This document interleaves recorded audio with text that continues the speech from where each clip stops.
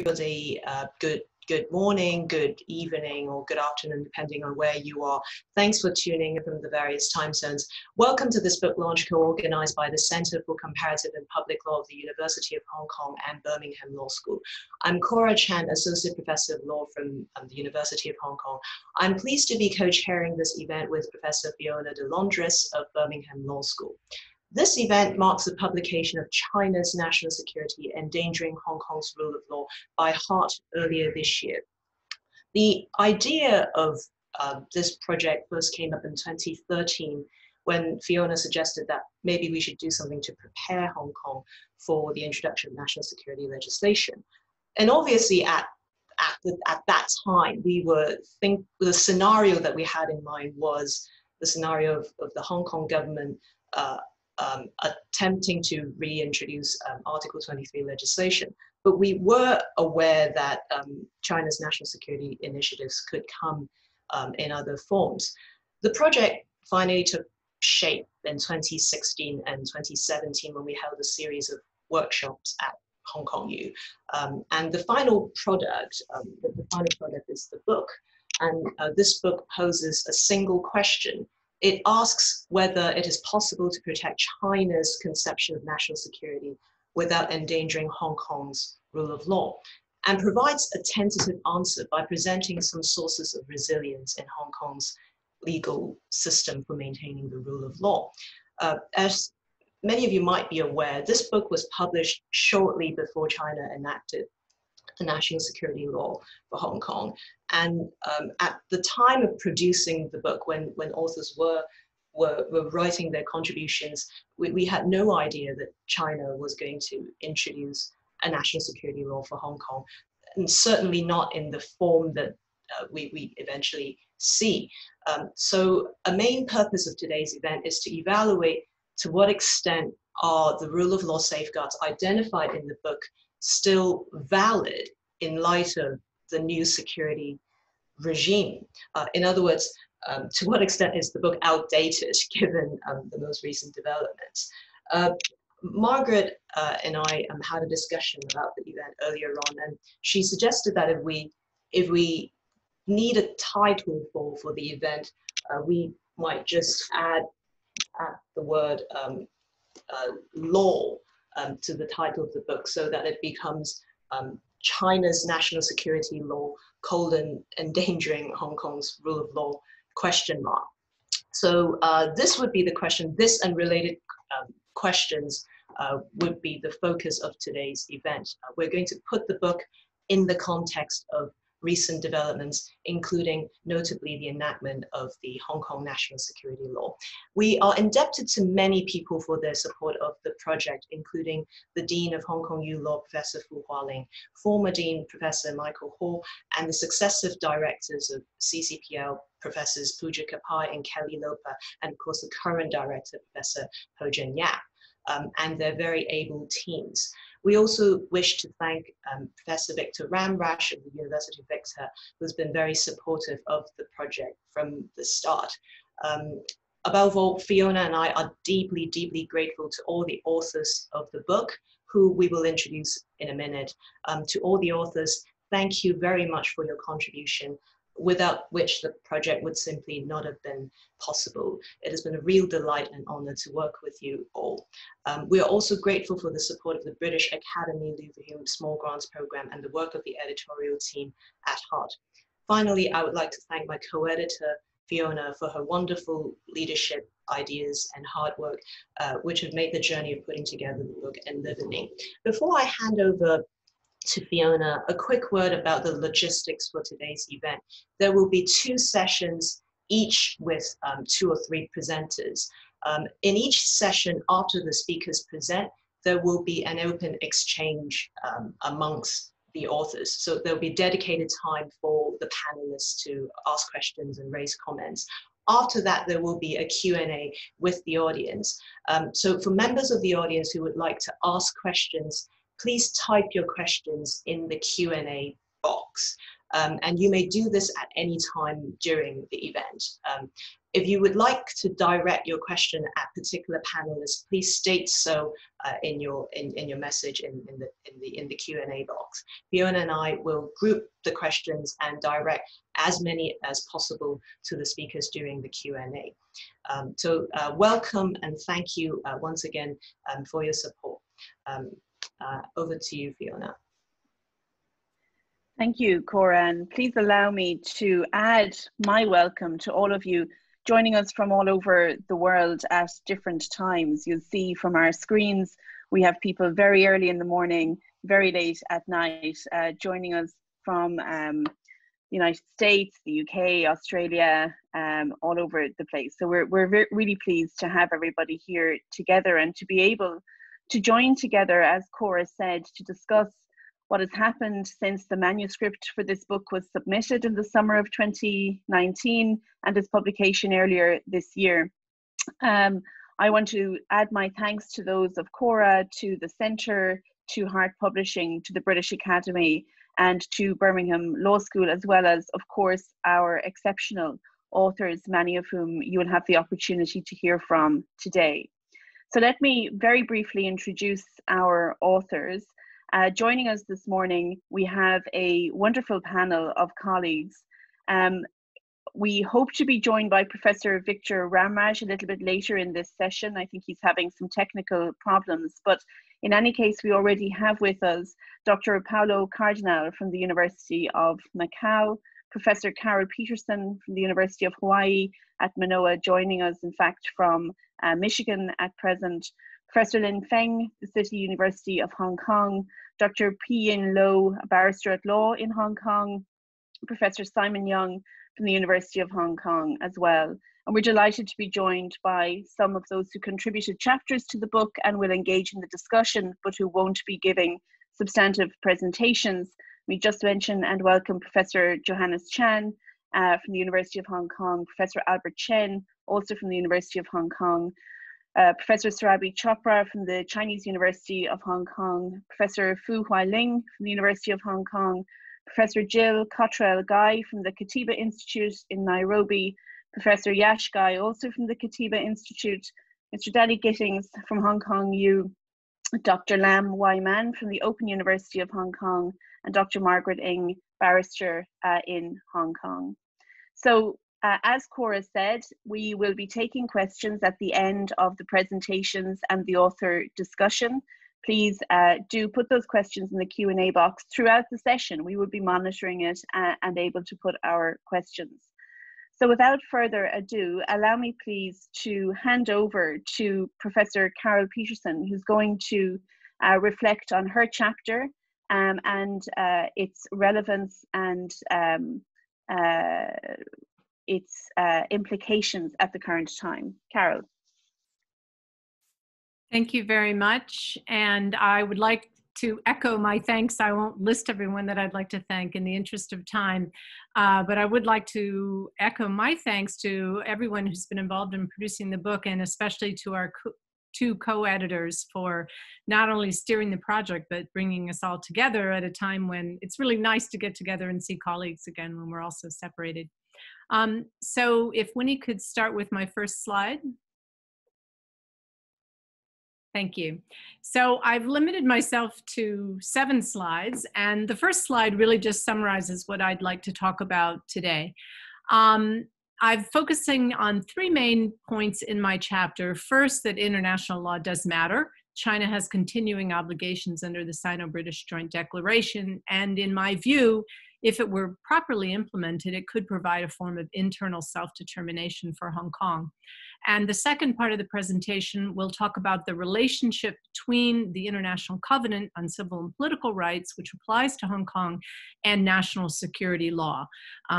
National security is not just a big, broad exception to the ICCPR. The restrictions that are imposed must be necessary and clearly defined if we are to satisfy the ICCPR. And then thirdly, I'll speak very briefly about the responses by international organizations like the UN human rights experts, and foreign governments thus far. And I would like to just demonstrate that these governments do have every right to monitor China's compliance with the Joint Declaration to determine whether Hong Kong is still functioning as a separate legal system for the purposes of international agreements like extradition agreements. However, if I have time, I'll explain briefly why I do not support some of the sanctions from the Trump administration, because I think they're unduly punitive and perhaps counterproductive. So if we could move to slide 2, please. So as I've explained in the first part of my chapter, Hong Kong was on the UN's list of non-self-governing territories until 1972, and as early as 1960, the right to self-determination for a colonized people was a crystallized norm of customary international law.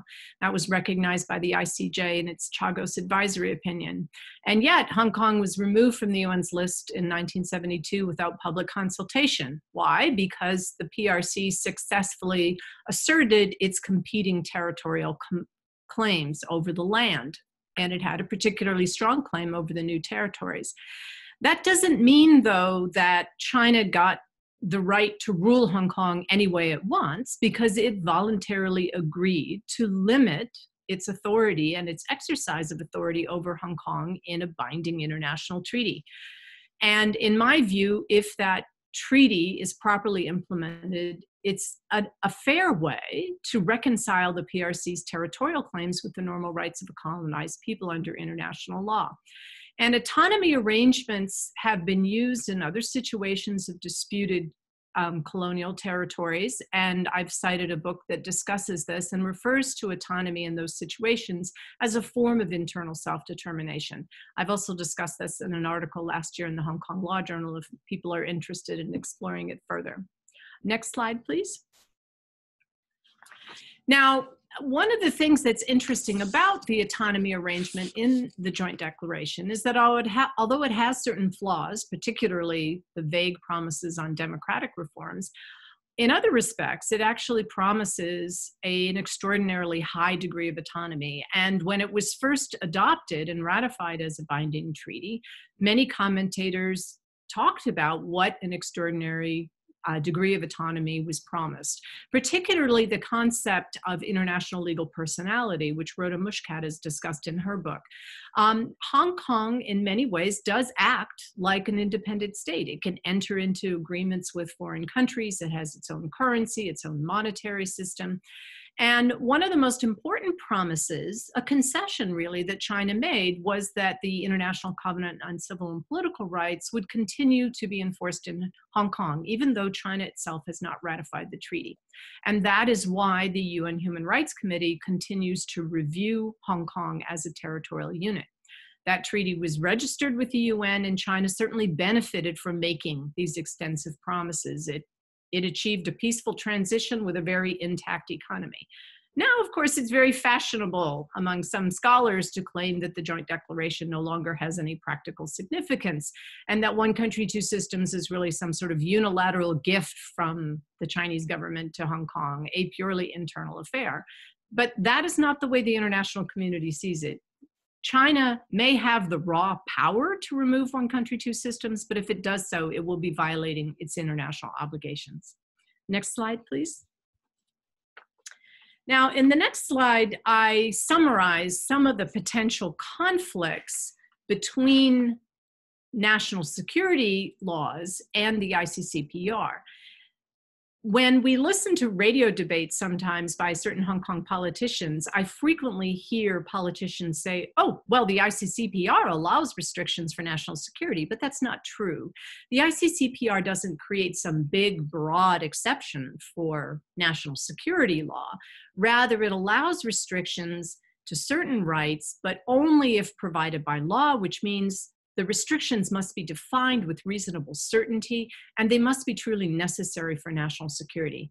Now, when I drafted my chapter, of course, I was, as Cora said, hoping that any law to implement Article 23 of the Basic Law would be drafted locally.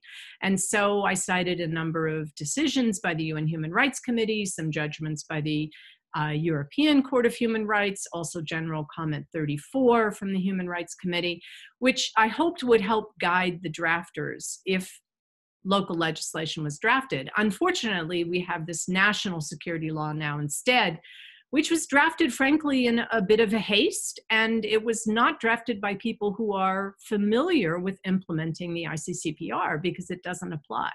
And I think we see the result with this purple flag waving about. I'm not sure if you can all read it, but it's basically a catch-all. You may be violating the national security law. Maybe you're practicing secession. Maybe it's subversive. I mean, the police don't even seem to feel the need to be specific about what they're threatening to arrest people for. And it shows the real problems with this national security law and the conflicts with the ICCPR. Next slide, please. So in an article that I've just published just a few weeks ago, I think it came out in the Hong Kong Law Journal, I summarize a lot of other problems that I see with the new national security law. In addition to these really broadly defined and often vaguely defined new offenses, in my view, the biggest threat are the new security institutions. And in particular, the Committee for Safeguarding National Security, the new National Security Advisor, which represents Beijing, and the Office for Safeguarding National Security, which means that mainland security personnel are now operating openly in Hong Kong, not just clandestinely, but openly. And it appears that so long as they're acting in the course of their duties, they are not subject to judicial review by the Hong Kong courts. And that is very worrying. And that is why I titled my article, The Disappearing Firewall. I fear that the separation between the two criminal justice systems has been greatly weakened. It's impossible to know how far it's been weakened because we don't know how much the law will be enforced. But when we look, for example, at Article 55, we see that although 2 million people marched last year against extradition to mainland China, now a person can apparently be extradited to China without any extradition hearing at all. It's not even really extradition. Jurisdiction is simply assumed by the mainland government. We're told that this will be very rare, but when you look at the actual language of Article 55, it's pretty vague, and the procedure is remarkably simple. Basically, the chief executive just has to make a request, which of course she will do. We know if she's asked to make the request, and the mainland government can take over jurisdiction of the case. That's pretty scary given the gravity of being transferred to mainland China for trial. I'm not going to speak about the extraordinary police powers because I believe Simon will be speaking about that, but they are pretty scary. And I think due to shortness of time, I will not speak too much about the extraterritorial reach of the law, other than to note that it's even more extensive than the People's PRC's criminal law because it doesn't have a double criminality requirement. So you may be prosecuted if you come back to Hong Kong for doing something in a foreign country that was perfectly legal there. Now, is there any good news? Well, the good news is Article 4 of the National Security Law does say that the ICCPR and other human rights provisions of the Basic Law should continue to apply. And I do believe that Hong Kong judges will try to interpret vague language so as to comply with the ICCPR. We've already seen some evidence of this in the first case. However, judges have to know in the back of their minds that the overriding power of interpretation rests with the NPC Standing Committee. And just with Article 158 of the Basic Law, we have seen much more assertive use of that power. So I'm very concerned by that. And I think we also have to recognize that the police and the prosecutors may not be interpreting the law with the same goal of complying with the ICCPR. And thus they may take steps, arrest, charging, prosecuting, that curtail and chill ICCPR protected rights long before they can be litigated in the Hong Kong courts. So it's all very worrying in my opinion. Next slide, please. So I turn in the last two slides to consider what can international organizations, international human rights experts do to try to monitor and to try to remind Beijing of its obligations under the Joint Declaration. And I'm not going to read these quotes at length, but the reason I put them on the screen is they are very good examples, very recent, but not uncommon examples of how Beijing is trying very hard to intimidate, I think, UN human rights experts from commenting on its human rights record. So in June 2020, we see this very strong criticism simply because the UN High Commissioner for Human Rights reminded Beijing that any new law for Hong Kong must comply with the ICCPR. PRC claimed that she was grossly interfering in China's sovereignty and violating the purposes and principles of the Charter of the UN. No, she's not. That's her mandate. That's what she's supposed to do, is to comment on situations in which governments may not be respecting and protecting human rights. This month, 7 UN human rights experts, people with mandates from the Human Rights Council, wrote a very detailed letter, very careful consideration of the national security law, and Beijing shot back, saying they had grossly interfered with China's internal affairs and violated the code of conduct of the special procedures of the UN Human Rights Council. I really don't see how. What's important to notice is that Beijing is not simply disagreeing with the substance of their views, it's attacking their right to comment. And this is part of a trend, and I do fear that if it continues, China could really undermine the entire UN human rights system. The situation to watch is the Human Rights Committee, because it has now issued the list of issues for its upcoming review of Hong Kong under the ICCPR. It has requested a good deal of additional information about the new national security law. And in the past, the Hong Kong government has been pretty good about responding to these list of issues, this request for additional information. I wonder whether it will be the same now that we have these national security personnel operating in Hong Kong and advising so overtly, really, the chief executive. I also wonder whether Hong Kong NGOs will still be able to participate in the way they have. They've always been very active by writing shadow reports, traveling to Geneva for the review, and I wonder if they will feel nervous about doing that. I don't know. I'm getting a little short on time, so I won't say anything about the General Assembly, but it does have the power to seek an advisory opinion from the ICJ on whether the joint declaration has been violated, although I think it's quite unlikely given China's geopolitical influence now. And then to my final slide, please. So finally, I consider some of the unilateral responses and some sanctions that have been adopted by governments.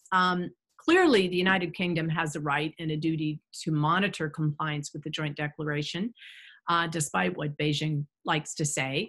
I'm pleased to see that the British government has become somewhat more assertive and willing to call out clear violations of the joint declaration, and also that it is developing a scheme by which BNO passport holders can actually move into the UK if they feel the need to do so. It's important to realize, though, that it's not just the United Kingdom that has an interest in this matter.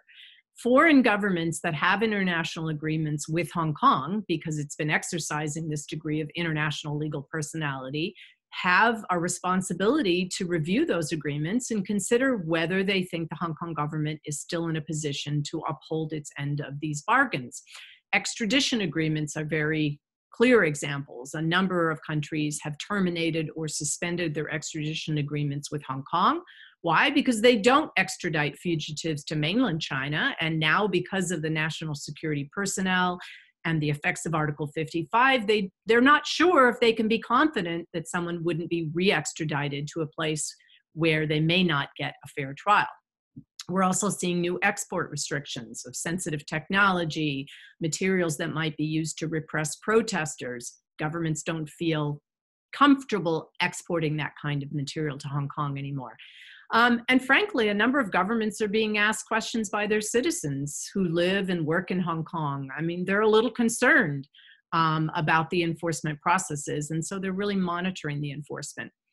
I won't mention media organizations or corporations right now because I do realize I've gone a little over time.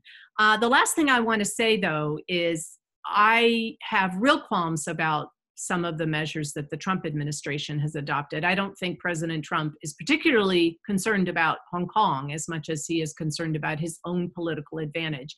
And I think some of the sanctions are just unnecessarily punitive, such as the insistence that goods exported from Hong Kong should now be labeled made in China. I don't see the point of that.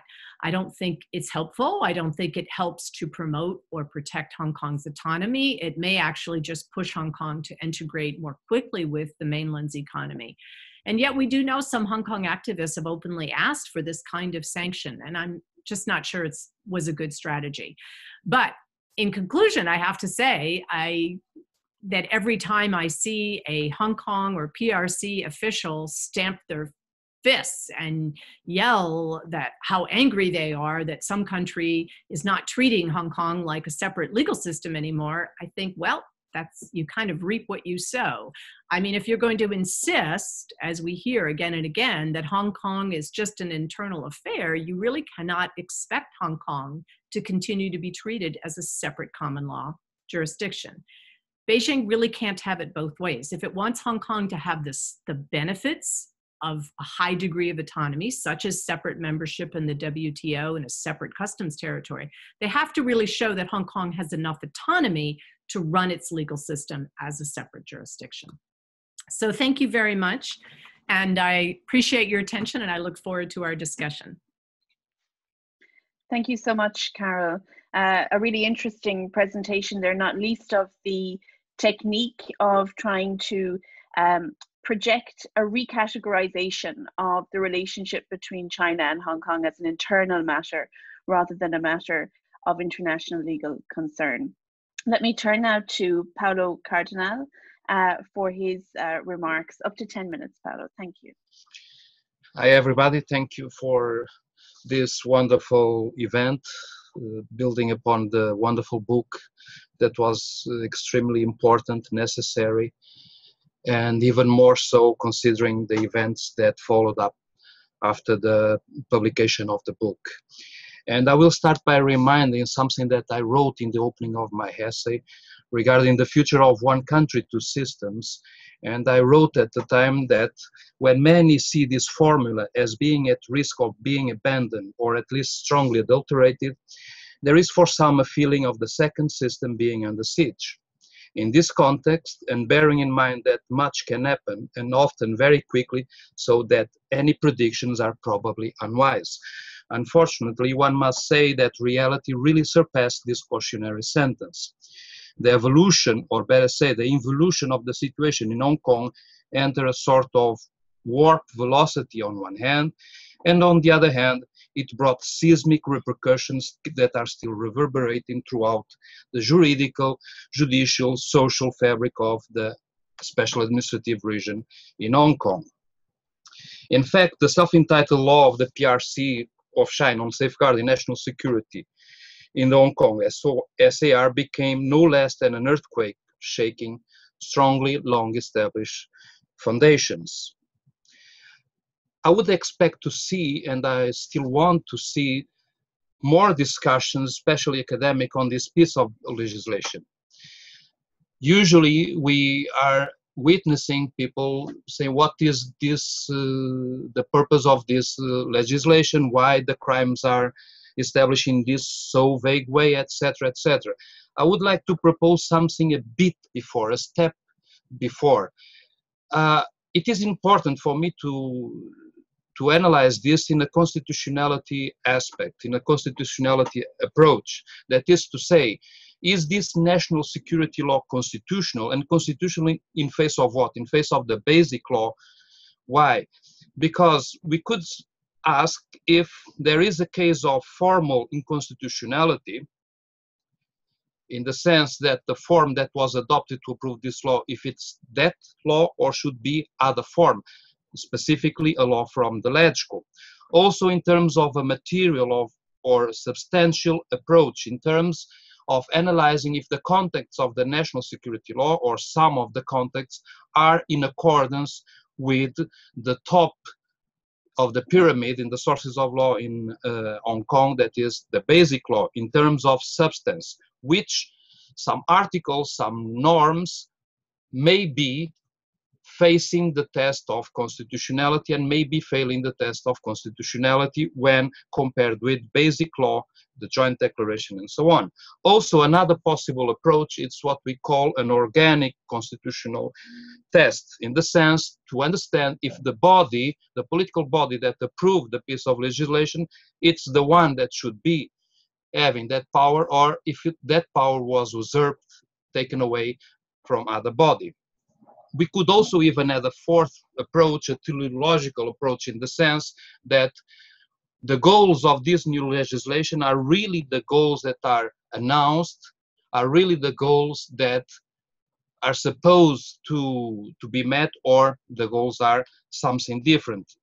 Besides this idea of constitutionality or lack of it, of the new security law, it would be important also to address issues of legitimacy and adequacy. Legitimacy in the sense, for example, and I'm not talking now about constitutionality, but legitimacy in the sense the population was consulted in this very important law or not. It was not. Why the law was published and entered into force within a few hours? Why the law was published only originally in one of the official languages and it took several days to be published in the other official language? What are we talking about? Are we talking about now about rule of law or rule by law, or even something else, rule of whim? What is going on with this situation? Also, in terms of legitimacy, I've read, I've heard again and again that this law would only apply to very small cases, to very little situations that are very little, very small. Well, it's not true. First of all, when I hear something like this in criminal law, well, all the criminal law are supposed to apply only to a very minority of situations. Homicide, rape, corruption, etc. You don't believe that the whole population are murderers and so on. So this is something that is given. Besides, when this kind of legislation shows up and the officials are insisting that this is only for a small number of people, etc., etc., this reminds me other laws in historical processes like Nuremberg laws, for example. Besides that, there is a situation that, of course, due to the law, it's not just to few people.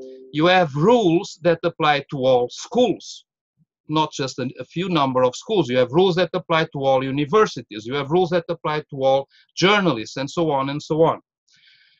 Finally, the other point is the point of adequacy. Is this law, with its solutions, with its mechanisms, adequate to the common law that is enforced in Hong Kong? Or, of course, we heard, of course it is, or we can say, if I can have this image, well, you are going to keep playing football, but this time with a rugby ball, in the sense that apparently it's the same, but it's not, of course, because you have mechanisms and you have definitions that are so vague that it will be very difficult to make this law adequate in the context, the general context of the common law of Hong Kong.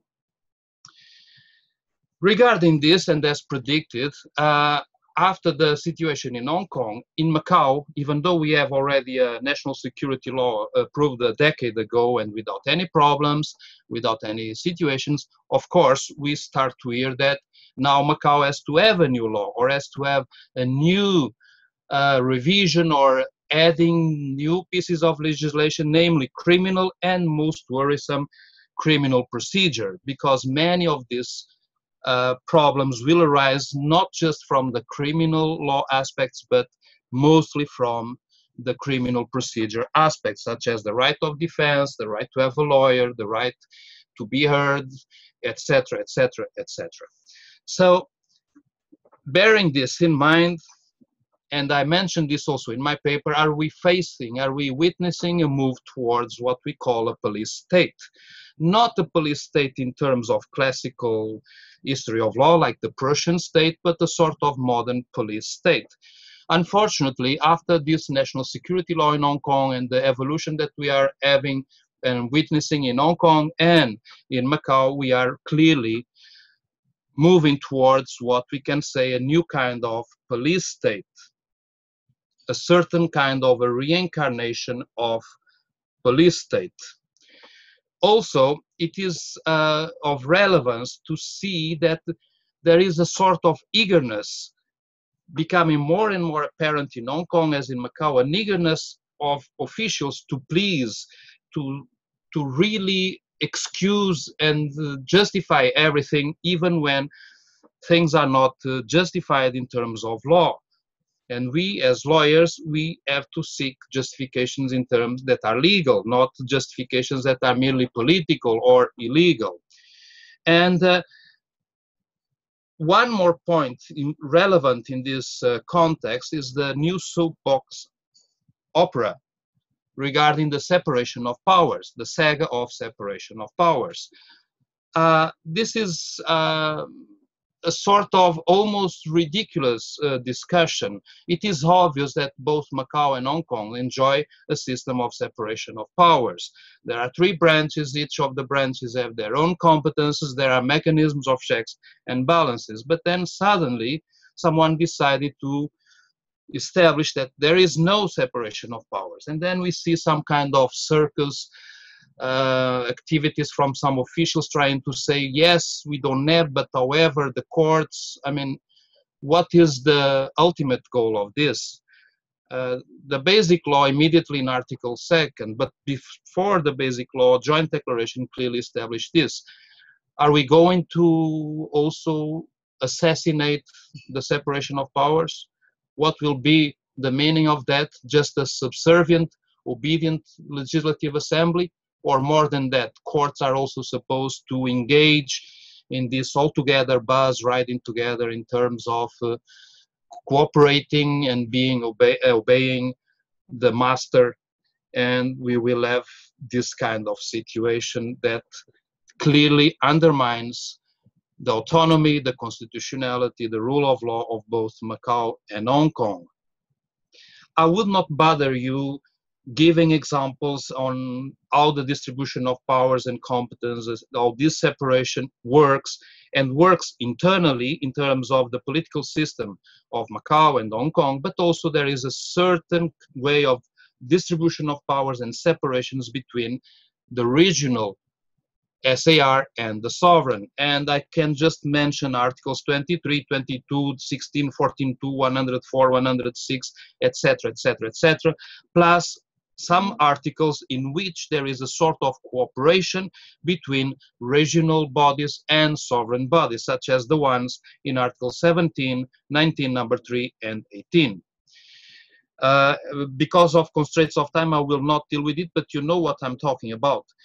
And then let's check, of course, Article 23, one must stress, is one of the pinnacles of the Special Administrative Regions autonomy. It is one of the safeguards of autonomy. And this constitutional norm does not allow space to be simply put aside and made such just inapplicable or suspended. It says in Hong Kong, the Hong Kong SAR shall enact laws on its own. And then it goes on. It's the Hong Kong SAR that shall enact laws regarding this national security. You can say, well, this would mean tying Beijing's ends totally. Yes and no. Yes, it was something that was decided. No one imposed Article 23 on Beijing, but on the other hand, there are some measures of safeguards. And in real exceptional situations, Beijing could always resort to Article 18, number 4, and apply a law from Beijing to Hong Kong in a case of a state of exception, or it could try to simply change the basic law, change Article 23. Of course, there will be then a problem of knowing if that would be in accordance with the joint declaration or not, but this is just to point something. The competence is attributed to the SARs. First point, you cannot just simply forget it and then be done with it. There are some safeguard mechanisms that are exceptional, precisely because they should only operate in exceptional circumstances. And like I said, Article 18, number 4, and the provision for the revision of the basic law. In this, I remember a movie I watched a long time ago, the call of the Rockies. And there is something that really impressed me that time, and I apply here. At a given time, someone says, the operation was a success, but the patient died. So this is something that reminds me, okay, yes, we did well, everything is very good, but okay, the patient died. Now, I have very few times I would like to say something. In Macau, we have two important decisions from the Court of Final Appeal denying the freedom of demonstration. One related to a demonstration that intended to show solidarity with Hong Kong demonstrators and to ask for not to have police abuse. That was denied, among other things, saying that would be an interference with Hong Kong affairs, which is ridiculous. And for one of the very few times there was a vote of dissent. Another one related to Tiananmen, also denied, and also again with one vote of dissent in 3-1, which is extremely rare in the CFA. Also, we had some interview by the president of the CFA, Samofai, to China Daily, saying that the role of its court is to promote stability and not to allow stability in Macau, in Hong Kong, in the mainland to be disturbed. So the role is not to apply the law, to render justice, but to promote stability, like it was just a normal government department. There are several other things that I would like to talk about, but just one very little thing. Carl Schmitt. It is, for me, something that I really don't understand. How come in the later years, Carl Schmitt, for those of you who don't know, a German brilliant scholar, constitutional lawyer and political scientist, but someone that really provide the foundations of Nazi regime, the foundations of totalitarianism. And why is this Carl Schmitt being totally received by recent scholars in mainland? And it's like the main important, it's besides Karl Marx, is the author that is most quoted by the president of China, non-Chinese, which is something of relevance. And of course we have the Führer principle, the leader protects the law, and so on and so on and so on. This to finalize, the system is being shaken, the trust is being eroded, people are more and more believing that something is not going well, something is not going in accordance with what was promised by the Joint Declaration and the Basic Law. With the new securities law, we can say that from law's empire that was enforced in Hong Kong, the law's empire, we moved to the law of the empire. And to end in an optimistic note, and since German authors are now very popular in mainland China, I would want to bring here Thomas Mann in his 1938 book, 1938. The Coming Victory of Democracy. That's the title of this book, and it says, he called democracy timelessly human and fascism, its opponent, a transitory manifestation. So let's believe that this democracy is really what is timelessly human. Thank you very much. Thank you so much, Paolo, for that piece. I think raising so many questions around the machinations of exceptionality, the contagion effects across the broader system of exceptional laws, and of course their impact on principles of justification and legitimacy within legal systems. I'm delighted now to be able to turn to Professor Victor Ramraj, who's going to give us some reflections on the book as a whole, and speaking from his unparalleled expertise in comparative laws on emergency and counterterrorism. Victor. Thank you, Fiona. Can you hear me okay? Okay, good. Greetings everyone from Victoria, Canada, and from Coast Salish territory. And let me take a moment, as we do in Victoria, to acknowledge with respect the Lekwungen peoples on whose traditional territory my university stands, and the Songhees, Esquimalt, and Wasanich peoples, whose historical ties to the land continue to this day. I am honored and grateful for this opportunity to speak to you today on this topic of such gravity for the people of Hong Kong.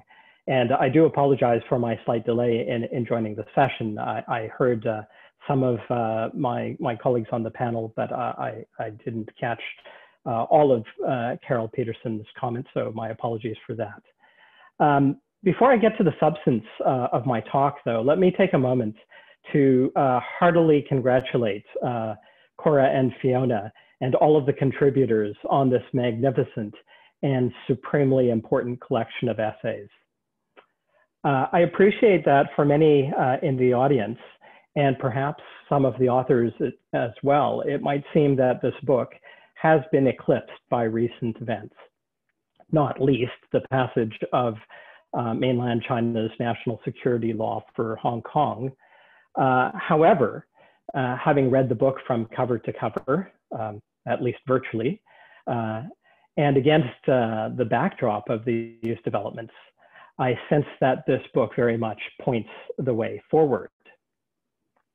So as Fiona alluded to, I come to this topic as a comparative constitutional law scholar with a particular interest in emergency powers, as well as transnational law and legal pluralism in Asia, having spent 16 years of my career in Singapore, with shorter stints in Japan and Thailand and Northern Ireland and London.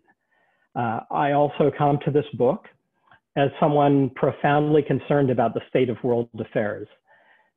The zeitgeist of our era and the large-scale legal and political challenges it poses are concerning. And among the trends of particular concern are four: the increased polarized nature of politics, the lack of public trust in institutions, as we can see in mass protests on climate policy and pipelines, Black Lives Matter and systemic racism, and political reform from Bangkok to Minsk. The lack of responsiveness on the part of governments across a range of political regimes, from more democratic regimes to more authoritarian regimes. And finally, a growing intolerance of legal pluralism and diversity in political institutions, from the post-Brexit United Kingdom to India's crackdown in Kashmir. As a Canadian, I also approach today's topic mindful of my own country's shameful human rights record with its indigenous peoples, which is often pointed out by the Chinese media. For those of you who are not aware, Canada is struggling to come to terms with centuries of unequal treaties, discrimination, and decades of a terrible policy of removing Indigenous children from their families into residential schools. Fortunately, this policy is now discontinued, but it's been described infamously as intended to, quote, kill the Indian in the child, a policy now recognized as a form of genocide. Now, despite this bleak history in Canada, there are glimmers of hope, which I will return to later in this talk. But for now, back to the subject at hand and the book. So it's impossible for me to do justice to every chapter in the book in the 12 or so minutes I have left. So let me focus on 2 points that emerge out of my reading of it. First, I want to suggest why Article 23 legislation might still be worth pursuing. And second, I want to explore why, even if it is not successful, there may be some hope, however faint, for one country, two systems, and for Hong Kong as a distinct legal order and society within China. So first, why might Article 23 legislation still be worth pursuing? This book clearly outlines the immense difficulties for Hong Kong, even before the new national security law, in relation to Article 23 legislation. It traces the complexity of the legal, political, economic, and geopolitical environment from 2003 through the Belt and Road Initiative to the 2019 protests against the extradition bill. With China's new national security law now in place, it might seem futile, bordering on absurd, to return to the Article 23 process, despite the direction in the new Chinese law to do so. However, in some respects, it might be worth pursuing Article 23 legislation, and this book, I suggest, points the way forward. Now, I appreciate that this suggestion might be met with a great deal of derision, and I'm on shaky ground here. But paradoxically, China's new national security law might open up some space to get the law right from the perspective of Hong Kong's legal order and from a one country, two systems perspective. My suggestion is that with the overwhelming pressure of China's national security imperative now off, there's an opening to draft model legislation. What might that legislation look like? The chapters in this book point the way forward, and all of the chapters have something to contribute to the legislative project. But let me make three observations. First, Simon Young's chapter presents an obvious and principled starting point for getting the content right in terms of the specific offenses, their definition and scope, and their legal consequences. And along with Simon's chapter, other chapters help to identify the particular sticking points, including the status of peaceful advocacy. Second, Carol Peterson's chapter shows how the ICCPR and international human rights generally might inform, supplement, and enhance the core content of the law. And third, many of the chapters, the other chapters, show the importance of the institutions that would implement an Article 23 law.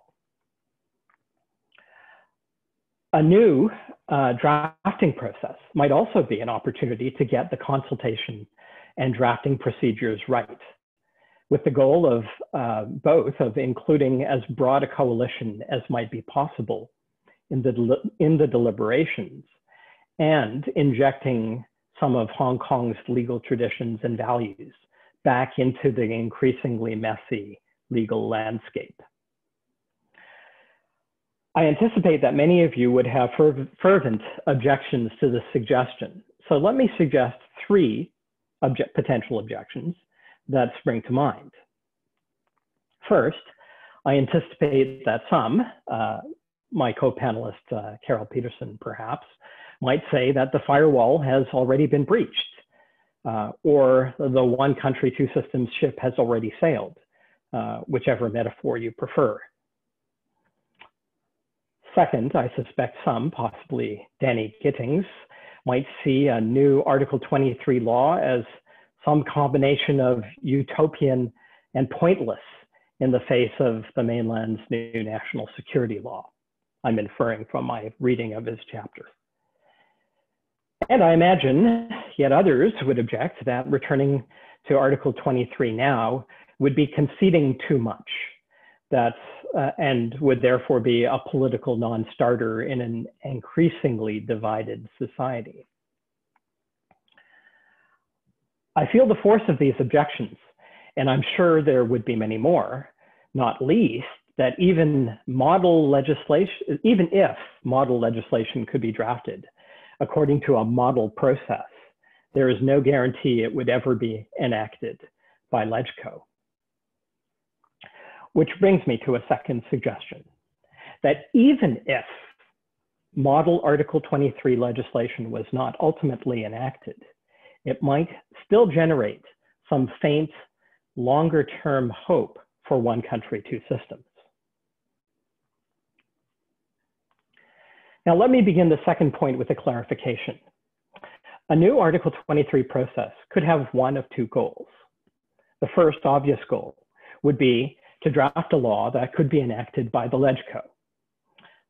This has obvious problems, legal and political, which have been thoroughly canvassed by the contributors. However, a second goal might be to draft a model law along the lines of the ALI, the American Legal Institute's model penal code in the United States, or UNCITRAL's model law on international commercial arbitration. Model laws that have considerable influence and persuasive power, even though they are not legally binding. There's much more to say about model laws, but I limit myself to 3 points.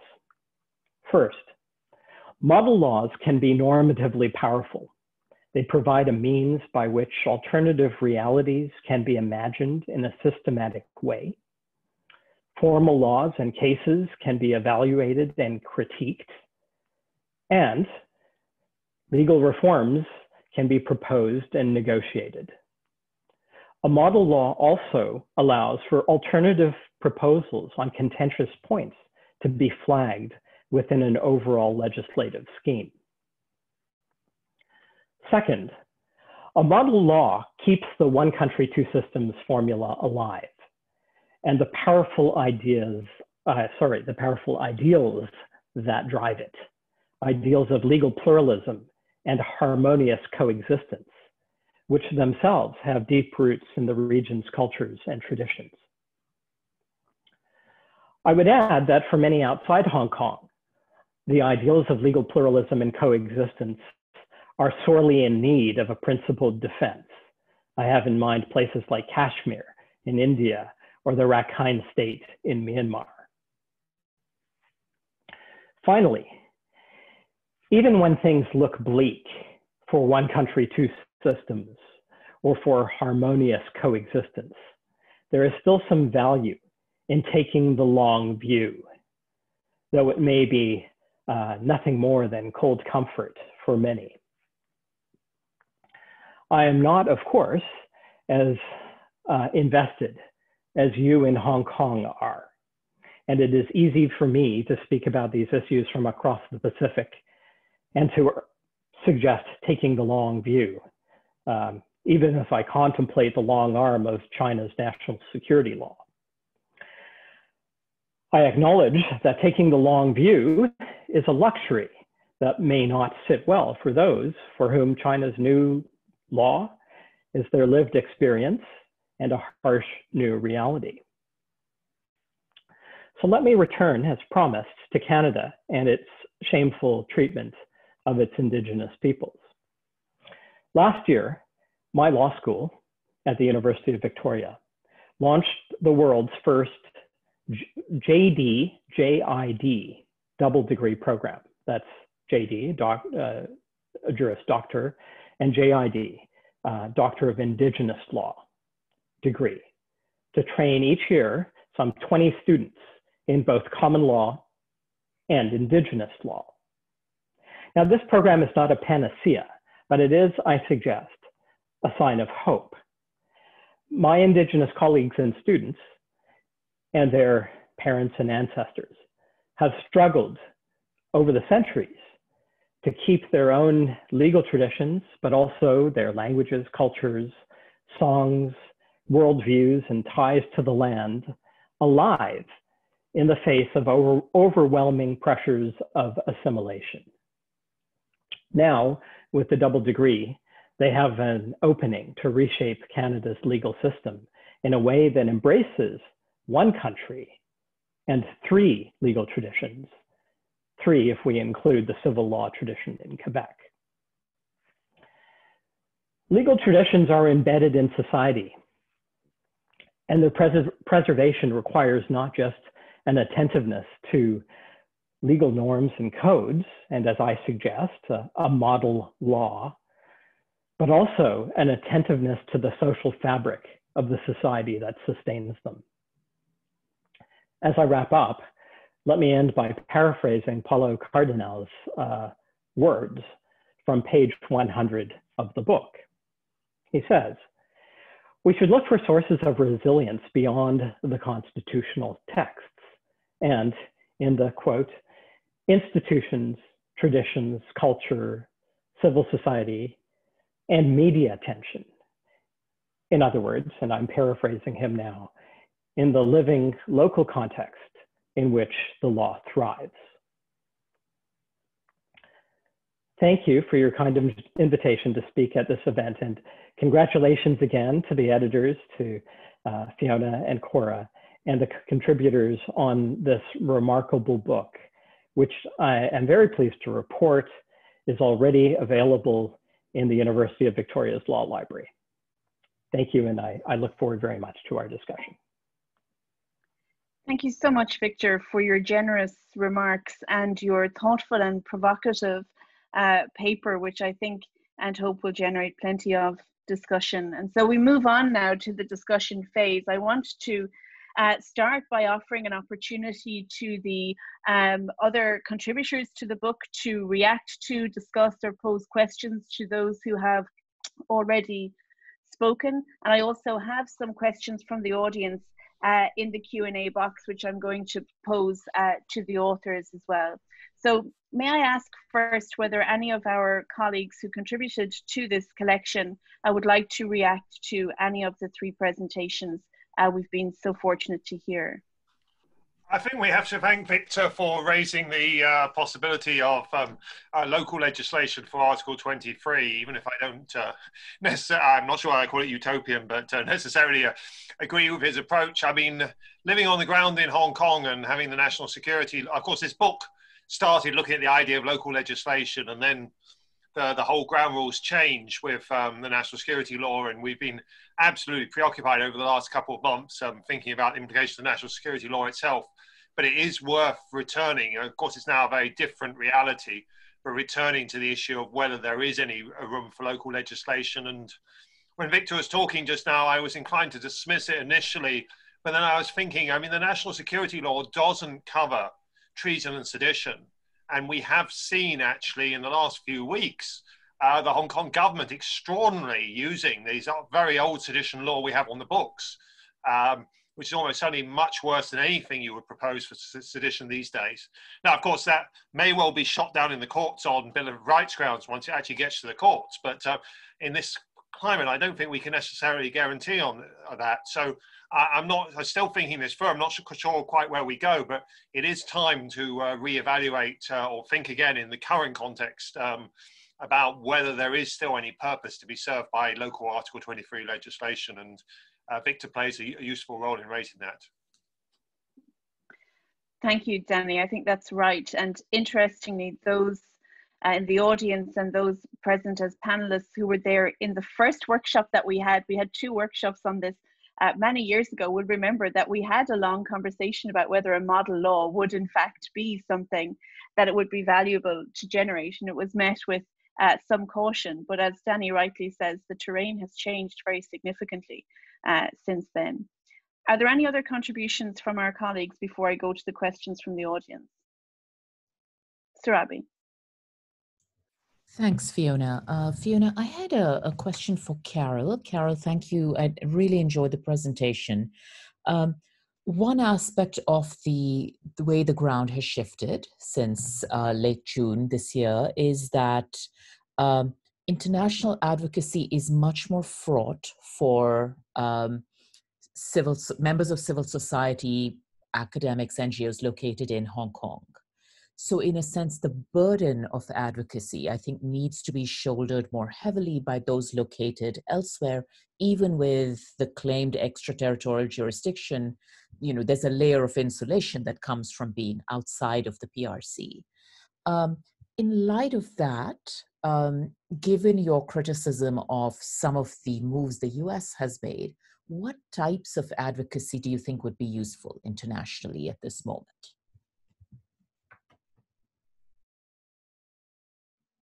Fiona, do you want me to answer questions now or do you want to wait? Yeah. Yeah, please. Okay. You can. Okay. First thing, I just do want to respond to the one thing that Victor said. I don't actually think one country, two systems is dead or that the ship has sailed, but I do feel that the legal firewall is damaged. And I think it's too soon to tell whether it can be repaired or whether the damage will become greater. A lot depends on whether the new security institutions exercise restraint, and whether the Hong Kong courts are, given the space to exercise their interpretive powers. And I think we just can't tell yet. I was actually one of the people who suggested that Hong Kong academics and lawyers get together and draft a model law way, way back. So I appreciate that suggestion. I don't know if it's too late for that now. Sarabi's question, I totally agree with you. And that's one reason I raised the question in my presentation about whether Hong Kong NGOs will be able to be as active in submitting shadow reports, traveling to Geneva. I think it's going to become a lot more dangerous for them to do so. And I have absolutely no qualms about international organizations, foreign governments, international human rights experts criticizing China and calling it out when it violates the joint declaration. And I don't have a problem with sanctions when I feel that they're strategic and purposeful. I do feel I don't have any problems with governments that say we have to end our extradition agreement, for example, or suspend it, because it's just logical. It's not punitive so much as it's a logical response. I do feel that some of the Trump administration's sanctions are just more like the shotgun approach, and that Donald Trump is more concerned with his own political career and advantage. I mean, he's going around essentially saying, oh, I fixed the Hong Kong problem because now goods will be labeled made in China. Well, what have you actually fixed? I mean, you've lashed out. And it's difficult for me to know, because I'm not an economist, though I did major in economics as an undergraduate, but it's really difficult for me to predict what the impact is going to be.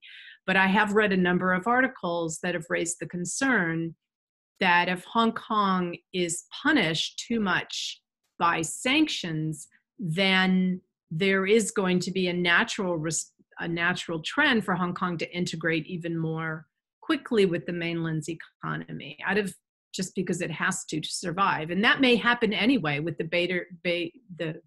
Greater Bay Area integration plan. So it may happen anyway.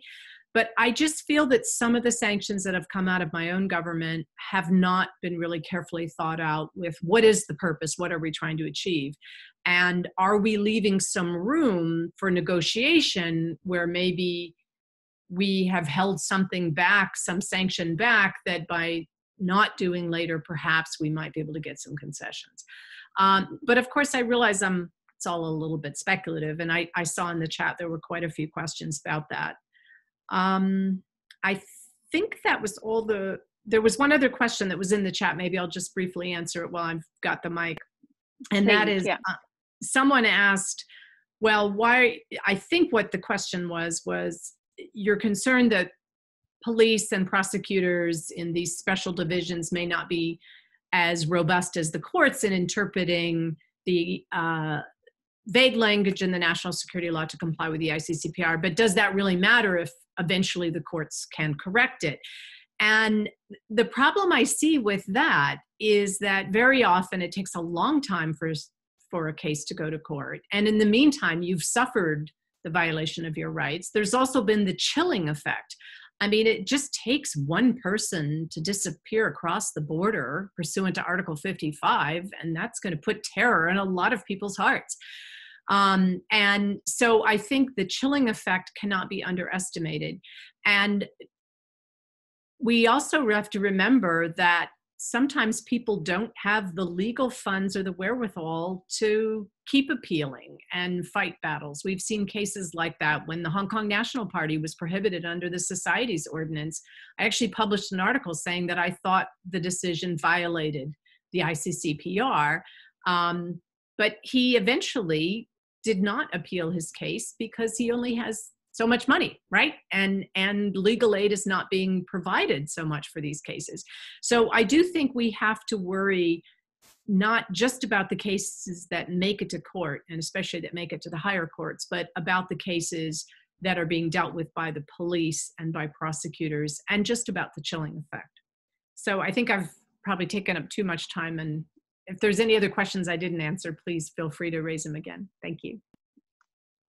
Thank you so much, Carol. And I hope that deals both the response on sanctions and the response on the ICCPR and police and prosecutors is sufficient to deal with the questions raised. We've been lucky to have quite a lot of questions asked in the chat box, so we won't be able to look at them all in the precise terms that the questioners posed, but the panelists are reading them and so shaping their answers accordingly.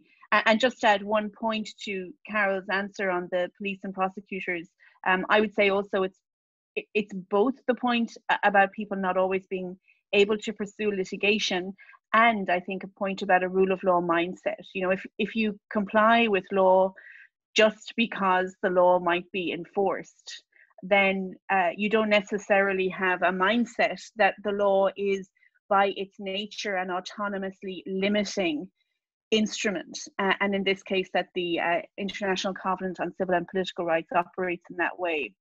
I think that that's looking from the outside also something that would be of concern. So I have a number of other questions. Just to note that two questions, one about the recent departure of a non-permanent judge and one about legal mechanisms that the courts in Hong Kong might deploy, will be addressed in the second session rather than in this session. So I wanted to pose a question now to, I'll pick Paolo for it. There wasn't a specific panelist who was asked. And it's from Gladys Lee, who asks about the possible effect on the citizens' ability to think for themselves, the freedom of conscious belief and autonomy of the censorship and control of information, pressures on academic institutions and curtailing of press access, including citizen journalists. I wonder, Paolo, if you have a response to that, and I will leave space then for Carol and Victor if they would also like to come in on it. I'm not particularly special in this, but as general, of course, your freedom of thought, your freedom of demonstration, your ability to go to sources, freedom of the press, etc., they thrive in ambiences where you have democracy or proto-democracy, like in Hong Kong and Macau. It's characterized by proto-democracy. You have this much better than when you have a totalitarian system. I'm not saying Hong Kong and Macau are totalitarian, but I believe, unfortunately, that they are moving from proto-democracy to some kind of authoritarianism, with elements of authoritarianism imposed both by the sovereign and also with the glad cooperation from local or regional bodies. So my answer is, of course, if the general ambiency, the general system becomes, the more and more authoritarian it becomes, the more difficult it will be for your freedom of thought, access to information, freedom of the press, and so on. Thank you. Carol, did you want to come in on that as well? Yeah, you need to unmute. Thanks.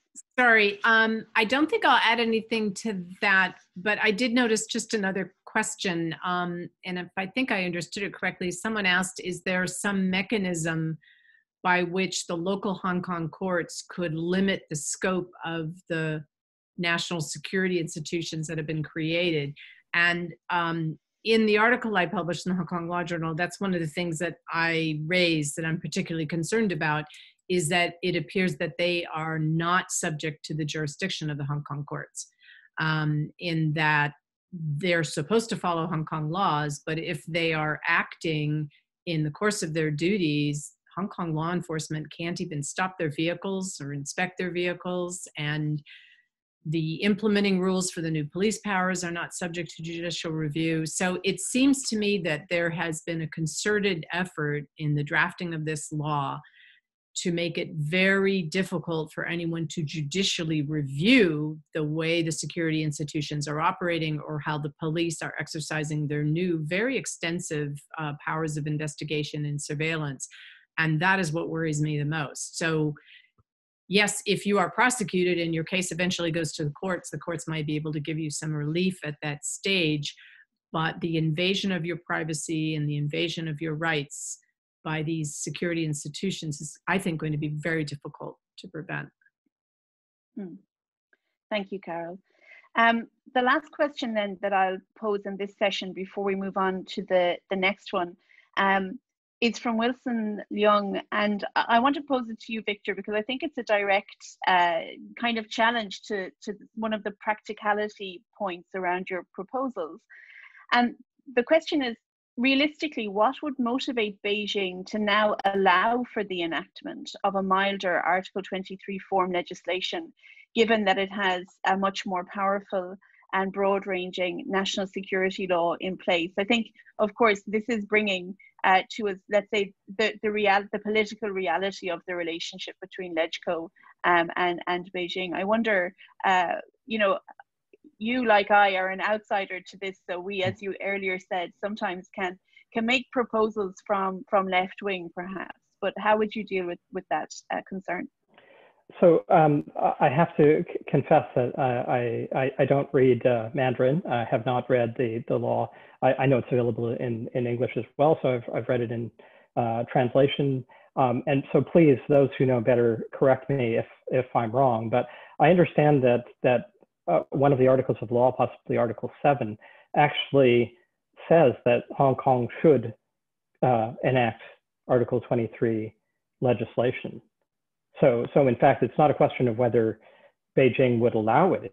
Beijing's actually reiterating the basic law requirement that that the legislation be enacted. Now, I'm not sure if I'm understanding that correctly, but my understanding is that it doesn't preclude Hong Kong enacting Article 23 legislation. That said, even if I'm wrong on that, I think there's still the possibility of model Article 23 legislation being used as a means of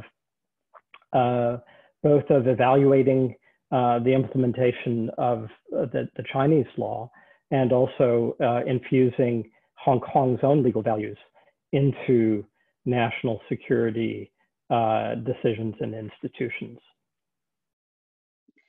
That's great, Victor. Thank you. And I'm going to go to Cora, who wants to just supplement that very briefly before we draw the session to an end. Thank you very much, Fiona.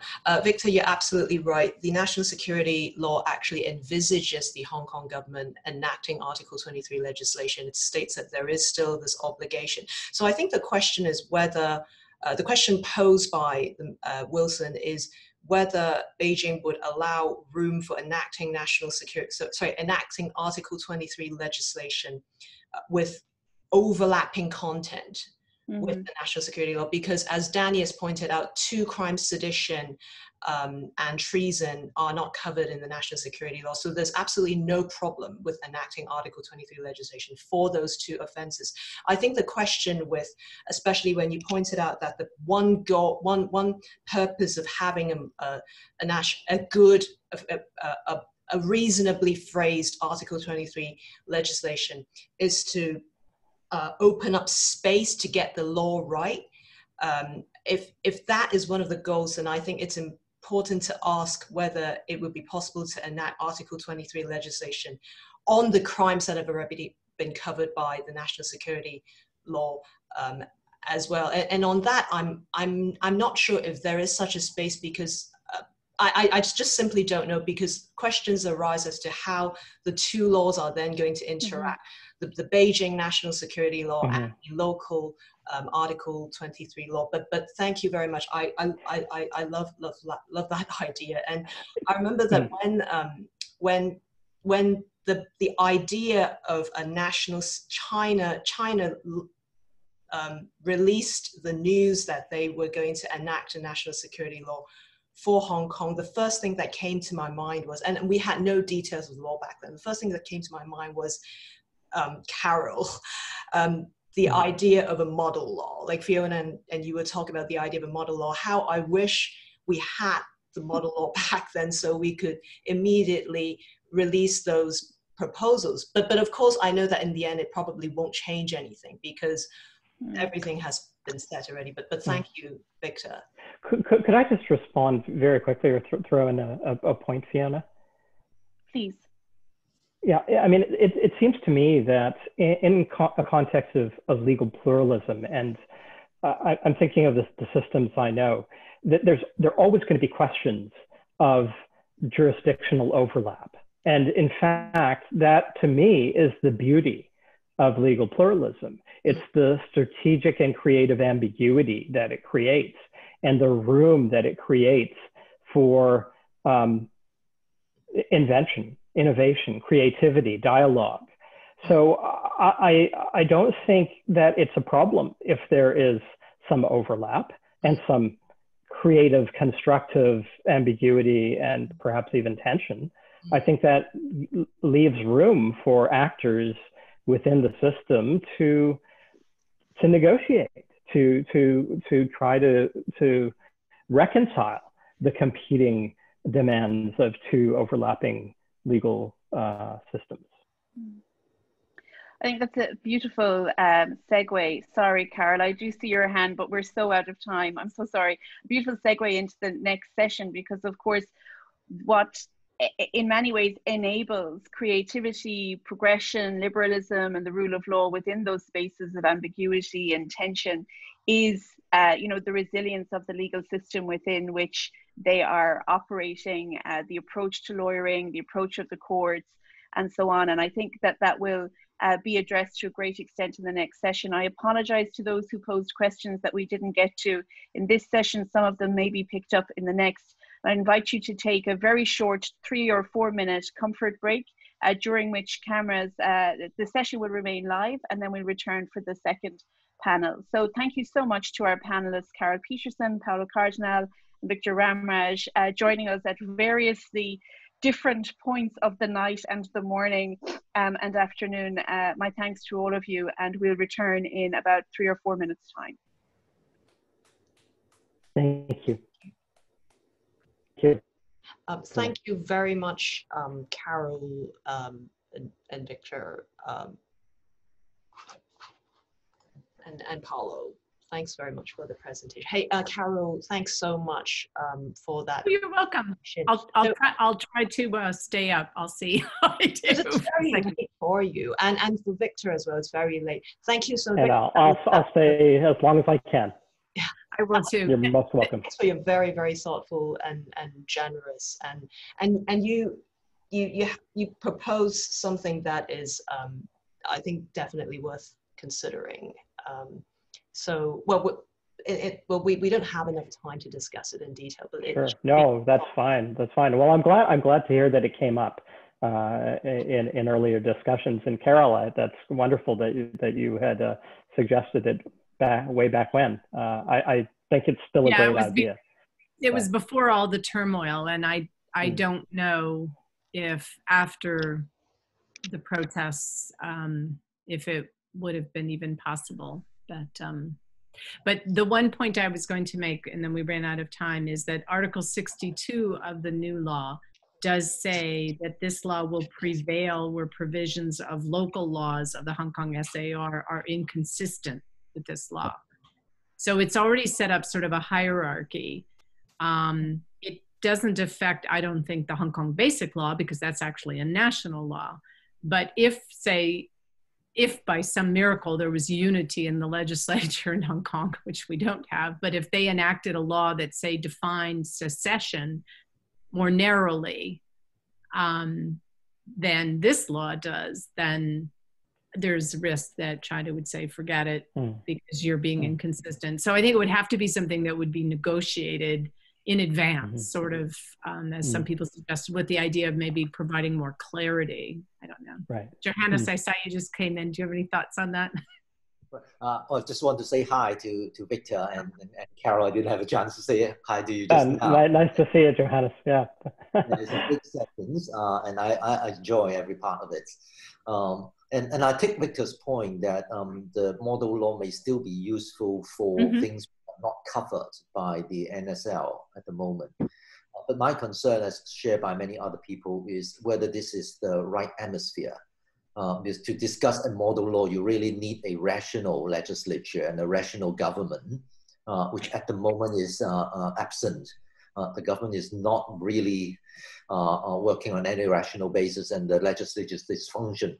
So to push a national law at this moment, it would end up with probably something even more restrictive and add more restrictions. But that's what my everybody said at the conference when I first suggested it with a few other people. The problem is that the situation just gets worse, right? I mean, every year it seems that the atmosphere gets worse. So it's sad. It's sad, but you know. Pressure on the court is very strong. And there's a concerted effort to attack the judiciary as well. Absolutely. Yeah. Might I suggest that one of the ways in which it could be done, if it's not directly intended to become legislation, but to be sort of a genuine model law, it could be driven by academia. And the academic team could invite representative members from different constituencies across Hong Kong society and even from the mainland to discuss it, to give input, and try to address concerns within the model law. So I think it depends how it's done, depends on where it's done. But I think I take your point, and of course you know better than I do the atmosphere in Hong Kong. But I would think that depending on how that process is understood of drafting a model law, and I'm not sure what the American Law Institute does in its model penal code, criminal code, but it could be done through representatives of different constituencies bringing their views forward. Yeah, and there is some history of that in Hong Kong. I mean, way back in the early 90s when Anna Wu wanted to introduce both her Equal Opportunities Bill, which she was able to introduce, but she also wanted to introduce a Human Rights Commission, Equal Opportunities and Human Rights Commission bill. And the colonial governor would not let her do it because, and she couldn't introduce that bill without his permission because it would be a charge on the revenue. And so she actually just distributed it to the public, and it was actually appended to an appendix to a book that was published by the Faculty of Law. And so it got people at least thinking about it. So there are possibilities. It's almost in the spirit of track 2 diplomacy. Yeah. Right, or track 2.5 diplomacy. Track 2 legislation. Victor, yeah, it might be interesting. One of the people attending has just said in the Q&A thing, if you had mass discussion of amending the law, the government could claim that was subversive under the existing national security law. I don't think I have the expertise to comment on that, but I think given that there is a mandate in the national security law to enact legislation, this I think would be considered a constructive way of trying to achieve that goal. So I think in its best light, I think it could be viewed as something positive by all concerned parties. Okay. Hi, so do you think we should start the second session? Is Professor Lin and Professor Simon Yang and Dr. P.Y. Low, are we ready for the second session? Yes. Okay, and Simon? Simon, okay, cool. Wow, that's a really nice background there. Okay, welcome back to this book launch. In the second session, we are very honored to have 3 speakers to reflect on their chapters for us. Professor Lin Fang from the City University of Hong Kong, Professor Simon Yang from the University of Hong Kong, and Dr. P.Y. Low, a barrister at law. Without further ado, shall we invite Professor Lin to start?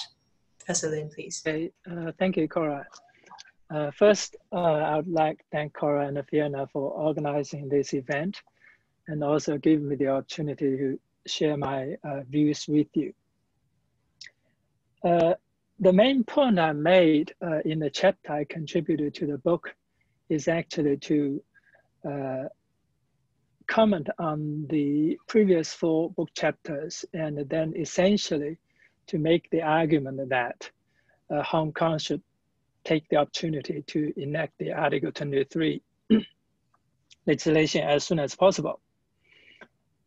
And but now, I think that was to Hong Kong's benefit.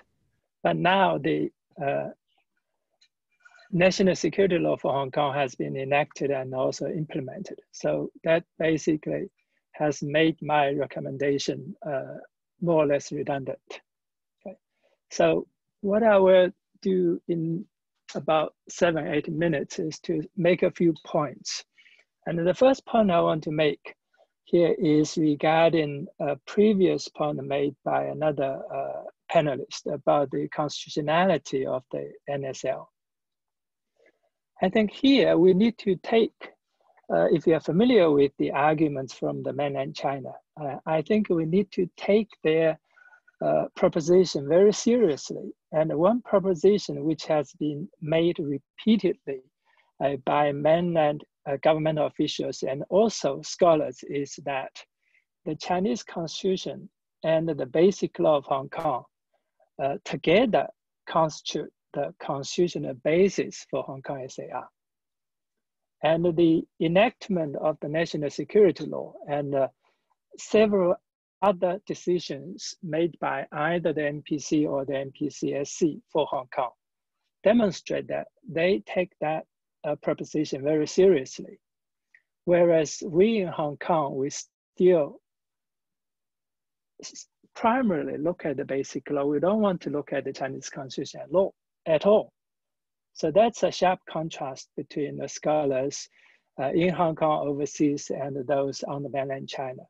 I'm not arguing that that approach is the best approach or the proper approach to adopt, but that is the approach taken by them. And if we don't like that approach, and we need to come up with an alternative approach rather than just look at the basic law alone.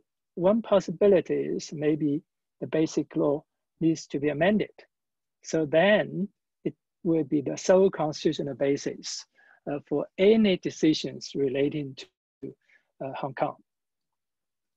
And the second point I want to make is the new national security law for Hong Kong has actually made fundamental change to the structure of national security systems under the principle of one country, two systems.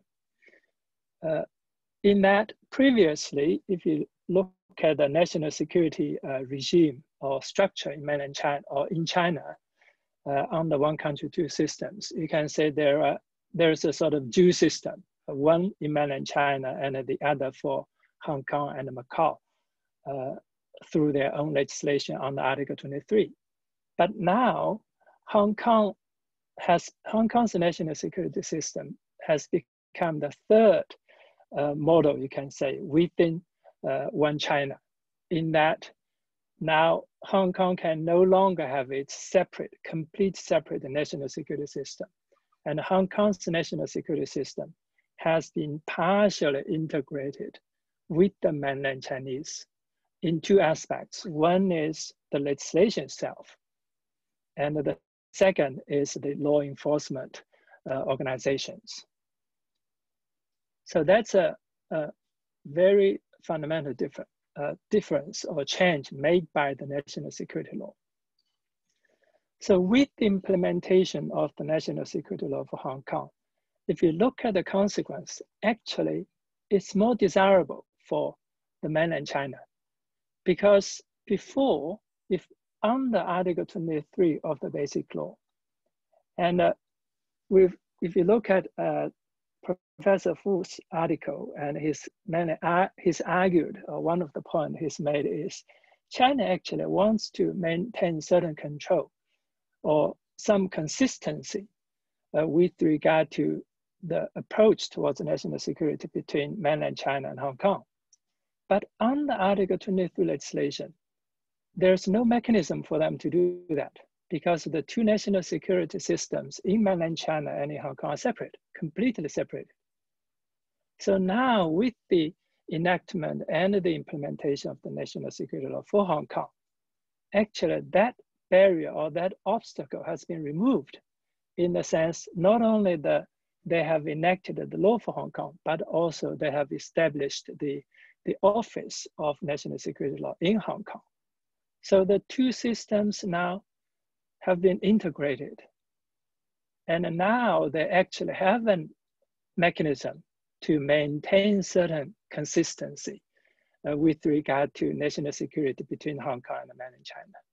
For Hong Kong, of course, it has lost, it's less desirable in the sense that it has lost legislative authority over those 4 crimes, but still maintain a bit control over other crimes. Okay, so that can be done. And with regard to the future, I'm not as pessimistic as Carol, in the sense that the firewall has been damaged, which is true. To a certain extent, it has been damaged. But I'm still cautiously optimistic in the sense that now the enforcement of the national security for Hong Kong, the first stage of the enforcement is still with Hong Kong SAR. And also the first step of interpretation of the national security law is still with Hong Kong courts. So if we can deal with those 2 issues properly in Hong Kong, and if the situation in Hong Kong will not deteriorate as envisaged by the 3 circumstances under or covered by Article 55 of the National Security Law, then it's still possible, even though the law is enacted by or has been enacted by the mainland China and implemented in Hong Kong, and their Office for National Security is already here in Hong Kong. I think we can still maintain certain autonomy in those areas. Okay. And with regard to the,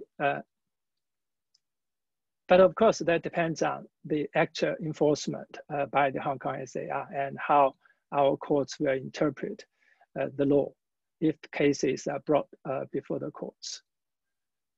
And so my conclusion is that though firewall has been semi-removed, but if the Hong Kong government can demonstrate proper implementation of the law, and if we are going to enact the Article 23 legislation in a way to supplement, I wouldn't say to replace, I don't think it's possible to replace, to supplement or to provide more details to the national security law. And the 2 systems and also the high degree of autonomy in Hong Kong can still be maintained. So that's all, thanks. Thank you very much, Professor Lin. That is a very insightful and discerning presentation. You've pointed out some very important constitutional law issues raised by the enactment of the national security law, including the question of whether the PRC constitution applies directly to Hong Kong. I think that really goes to the heart of the whole issue. It's a very, very important issue, and hopefully we'll be able to come back to discuss more during the Q&A. The other issue that you pointed out, which is very important, is the you've very helpfully reconceptualized the relationship between the 2 national security systems. You think that there is now an integration, although your final point is that there is space for opening up the divide if the law is properly implemented by courts. Although I think a very big question would be what is meant by proper implementation of the law.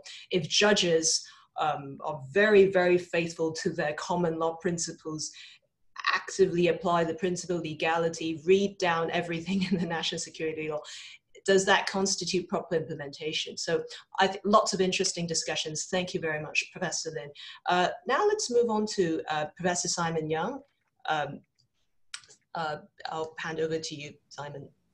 Thank you. Okay, thank you. We've been talking a lot about model laws, but I like to hold up this project as a model project. It's a great faculty plus project with lots of faculty contribution, but the plus, of course, is with other Hong Kong scholars and also other international scholars. And in fact, today's event, I think, reflects those virtues of this project. So well done, team. Good work. Okay, in my short time, I want to just pick up on one point that I made in my book chapter. And this concerns the possible offense of advocating independence in Hong Kong. And in my book chapter, I thought that if we had future Article 23 legislation, it would look like they would move towards creating a new criminal offense of advocating independence.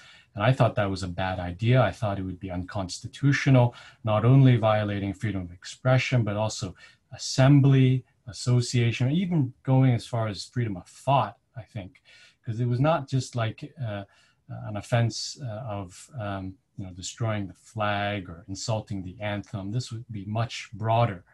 I didn't think it would ever hold up. And then I thought that maybe they might be clever and just restrict it to public places. And I thought that would also have problems as well, because it would have a disproportionate impact and chilling effect on legitimate speech, particularly, for example, if you wanted to have an academic conference to discuss issues of independence or self-determination, you might get someone who comes to the event and has such views, and that could still be caught by the offense because it's a public place. So I thought that shouldn't be done either, because it would be unconstitutional. Now, when we turn to the national security law, it did not create an offense of advocating independence. It did create an offense of advocating terrorism, but not advocating independence. However, it did create an offense of inciting the new offense of secession. And no definition was given to the word incite or inciting. Presumably the common law definition applies. So what is the difference between an offense of inciting secession, which we now have under the NSL, and what I was referring to earlier as advocating independence? Is the former somehow less bad than the latter? Did the executive strike a better balance between the legitimate aim of protecting national unity and the harmful impact on legitimate speech and discussion? Now, in this presentation, I want to make just 2 points in relation to those questions without necessarily answering those questions directly. The first point is that as a matter of technical law, as I understand it, an offense of incitement is narrower than an offense of advocacy. However, this is the second point, as a matter of what we're seeing now in the enforcement of the law, I think we are still in a situation where legitimate speech and discussion is still compromised, particularly because of the wide police powers, and particularly because of the lack of safeguards and assurances that protect legitimate speech and discussion. All right, turning to the first point, why do I say incitement is narrower than advocacy? Well, let's look at the meaning of to advocate. And here I reference the Oxford English Dictionary. Advocate means, under the proper limb, the relevant limb, to support, recommend, or speak in favor of something. Now, incitement is a narrower concept in 2 important ways. One is that with incitement, you have to have an audience. There needs to be an audience, at least of one person. Otherwise, it could be attempt incitement, but for the full offense of incitement, you need an audience of one person. Advocacy doesn't necessarily need an audience. Based on that definition I just read out, you can advocate, and it's not so important that anyone actually hears what you have to say.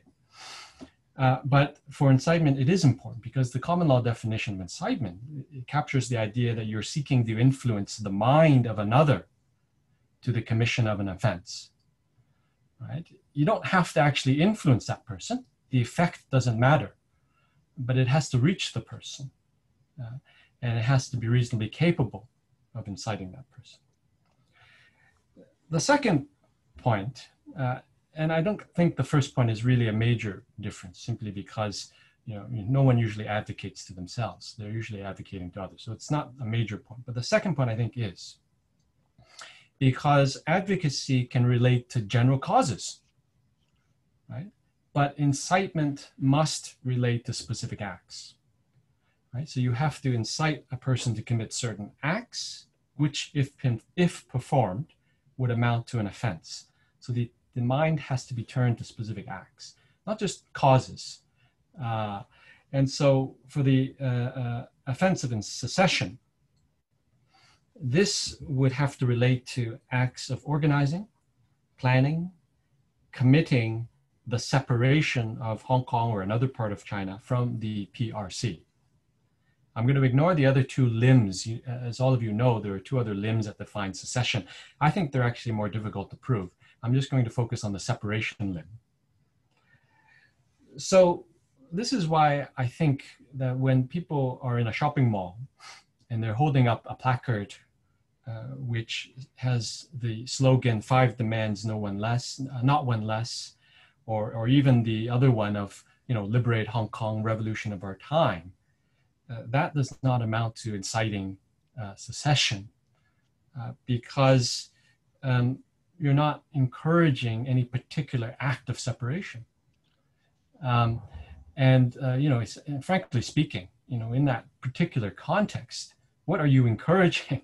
Really, at most, you're just encouraging other people to shout the slogan, right? And those do not amount to acts of secession. I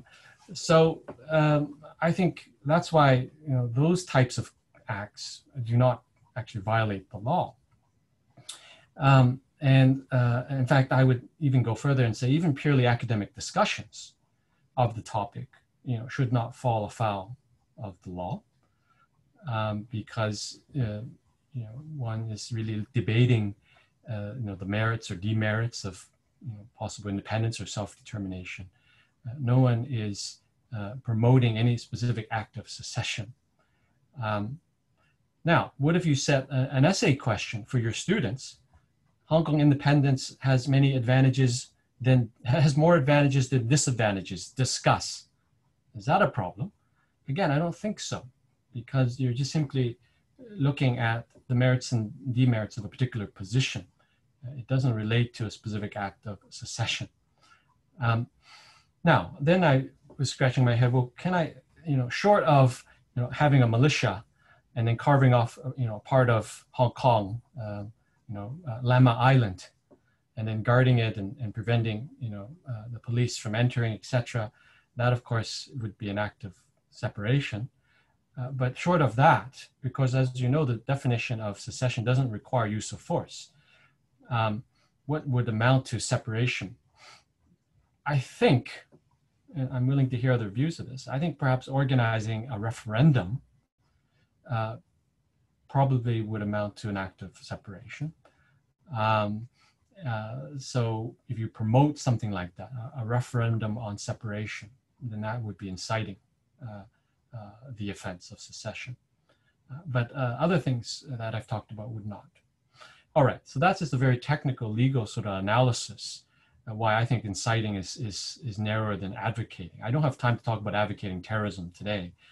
That would involve other important considerations.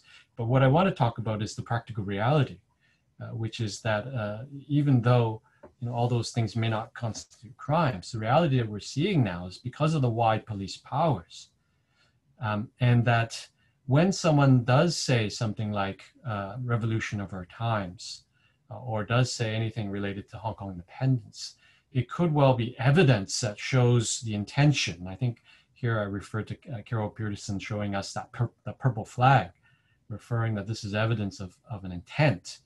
And you can't deny that. And so, if you apply that kind of thinking, that then becomes the basis for applying these laws. And also the powers, the police powers, the power to take down information is extremely broad. Not only evidence of a crime, but also material that is likely to cause the occurrence of an offense endangering national security. That's extremely vague, and where, at what point in time is it likely to cause the occurrence? So those police powers, I think, are perhaps quite a danger to, and they give rise to that chilling effect that exists now. Now, one of the difficulties is that what we don't have right now are statements in the law that protect legitimate expression. And that's not something that is uncommon. We, in fact, have these statements in our existing law now in our United Nations Anti-Terrorism Measures Ordinance. There's, in the definition of a terrorist act, there is reference to an exception. That certain aspects of that definition does not apply if the action is done in the course of advocacy, protest, dissent, or industrial action. We see that in other anti-terrorism laws in other places. Also in our sedition law, there's a definition of innocent intentions. When someone does not have a seditious intent, is if they're trying to point out mistakes, if they're trying to improve the defects in the law. These are all, or persuade the government to attempt to procure by lawful means the change of the law. These are all legitimate purposes. Those are protections in the law of sedition that we have. But none of that, unfortunately, we see in this national security law. And I would draw there other good examples from Canadian law as well. They have an offense of willful promotion of hatred. But it doesn't apply, this offense doesn't apply if you talk in private places. It's only about public conversations or promotion. And there's a defense which what I describe as good faith defenses. This is section 319 of the Canadian Criminal Code. So for example, if you are acting in good faith and you express or attempt to establish an argument, an opinion on a religious subject, or an opinion based on a belief in a religious text, or if in good faith you try to point out that for the purpose of removal of matters producing or tending to produce feelings of hatred, if you're acting in good faith in these types of instances, so sort of like public interest defenses, then you are protected. Unfortunately, we don't have any of that.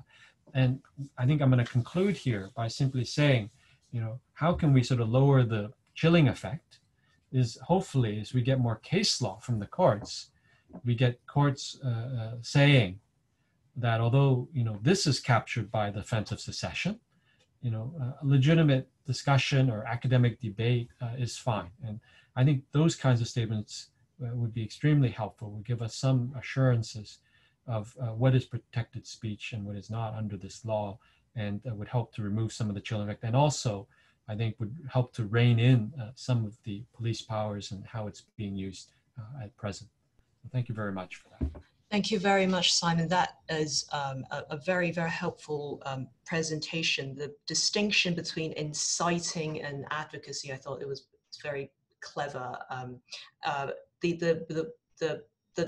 The constraints, as you pointed out, is that practically the police might have very wide powers and they might interpret the law differently. This harks back to Carol's point that a major way in which the national security law is now reaping its effect is through the chilling effect of wide police powers. So that the law there need not be a lot of conviction, like a very high conviction rates in order to chill people. You could just have very wide police powers, vague terms in order to chill people. So thank you very much. The suggestions are, just going back to Victor's point earlier on, we will still have to propose what we think ought to be the case, or how the law ought to be drafted, or what ought to be a proper interpretation of the law, just so that we could open up space for a proper understanding or drafting of the law. And I think Simon's presentation is a very good example of excellent scholarship that would be able to do this despite the difficult political, practical circumstances. So thank you very much. Moving on now to Dr. P.Y. Low. Yes. P.Y., I'll hand over to you. Thank you, Cora. May I just begin by thanking Cora and Fiona for organizing the book launch, as well as thanking them both once again for inviting me to write about judges and lawyers as sources of resilience towards well, China's security imperatives over Hong Kong. When I was writing it in 2018, I was thinking, well, more well, optimistically or favorably of the situation when actually the imperative falls onto Hong Kong. But then when I was revising it in 2019, it's less optimistic. And now in 2020, when I'm now commenting on the national security law and its effect on our judges and lawyers, I think, well, the degree of optimism has also diminished. Now, as the last speaker, I probably has to sort of wrap up a few things that have already been raised about judges and lawyers in Hong Kong as a consequence of the imposition on Hong Kong of the national security law. So perhaps I would do that by, well, firstly highlighting, by sharing the screen, some provisions of the national security law. Yes.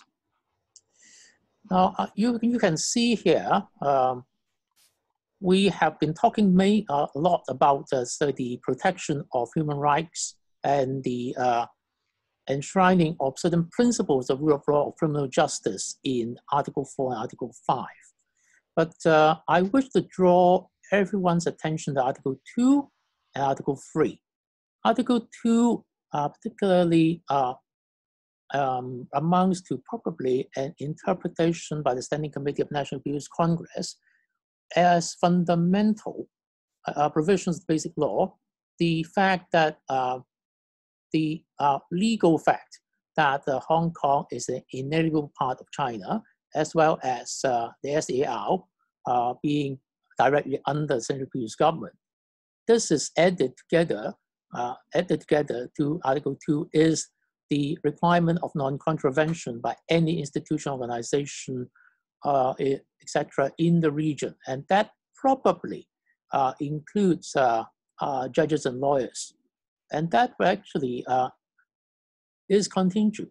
That requirement is contingent in Article 3 as by highlighting as the constitutional duty of the SAR to safeguard national security and requiring the SAR or all its institutions, including the courts, to perform that duty. And this is made more explicitly in the third paragraph by telling the courts themselves, right, the prosecutors as well, that they should effectively prevent, suppress, and impose penalties, etc., right, or acts or activity endangering national security. So it actually comes a question to me that whether our judges have that freedom, or are they really hamstrung by these provisions in the application, of course, before application, the interpretation of the national security law provisions that apply to Hong Kong. So to that extent, well, I'm echoing parts of what Professor Lin Fang has said, but I'm pointing to not the broader picture, but the more immediate and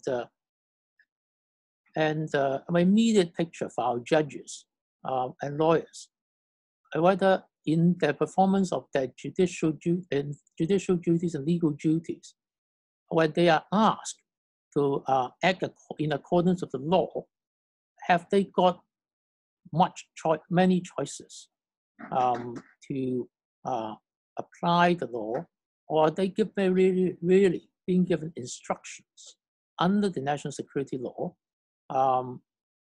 to apply in a particular way? And that will actually tilt or actually become a weight on the balancing between the legitimate interest of protecting national security and safeguarding the enjoyment of fundamental rights that judges will have to perform under the national security law, a national law applicable to Hong Kong under the basic law. So this is one point that I need to address. The other point I probably need to address in wrapping up is about the foreign judges working in Hong Kong, non-permanent judges of our Court of Final Appeal. I mean, one attendee has already pointed out that one member of the originally 14 has resigned early September. But then a few have already expressed the view that they will not resign. One is not going to travel because of old age, but then a few of them have indicated that they are not resigning. They are supporting the Chief Justice and his permanent judges and the permanent judges of the Court of Final Appeal, the whole judiciary as well. So are there going to be mass resignation? I don't think in the short term, or maybe in the medium term, at least to 2021. But then will there be difficulties in the recruiting non-permanent judges in the near future? There may be difficulty because nowadays, after the enactment of the NXL and it's coming into operation in June, we immediately see questioning by parliamentarians around the major common law jurisdictions on whether judges from their jurisdictions should actually come to Hong Kong to adjudicate cases as non-permanent judges of the CFA when they are going to, take the judicial oath to uphold the basic law and to administer the laws of Hong Kong, which now includes the national security law, as well as pledge allegiance to the Hong Kong Special Administrative Region of the People's Republic of China. So that may create a problem in future recruitment from the major common law jurisdictions. And we all know and we all appreciate their contributions over the last 23 years of these non-permanent judges to Hong Kong's jurisprudence. They really serve as the litmus test for Hong Kong's common law system to be on the par, well respected among the common law jurisdictions, and this bring to Hong Kong the reputation as a respected common law jurisdiction. Future adjudications concerning protection of fundamental human rights will be a significant test for our courts in Hong Kong. But they are under pressure locally now because of what seems to be campaigns complaining judges and magistrates of their decisions, granting bails or not granting bail, their verdicts and sentences. They're so numerous that the judiciary has cannot address the complaints against a magistrate or made by many people individually by individual complaints, but they have the judiciary now has a website, right? A page in the website listing out, well, 6 cases at the moment that has attracted many complaints about bias, about preconceived ideas. And of course, last week, the Chief Justice has to issued a 18-page English language statement to highlight the basics of criminal justice in Hong Kong, as well as how the judges and magistrates acting consistently with their judicial oath administer justice in Hong Kong, and that ungrounded criticisms should not be well regarded. Now, and this is the environment that our judges are facing at the moment. This is going to be a continuing difficulty for Hong Kong's judiciary to go about doing its work, acting faithfully to judicial oath, and also trying their best to explain to the public on what they are doing, adjudicating cases according to the law. I quoted in my chapter the farewell speech of Mr. Justice Tang, a permanent judge of the Court of Final Appeal when he retired in 2018. He said that the faith in the judiciary, once lost, cannot be completely regained. This is very much a caution that we need to bear in mind these days when we are scrutinizing, as we need to, every judicial decision. If faith of the public in the judiciary and, well, the officers of the court, barristers and solicitors, are lost, then, well, we've lost a source of resilience.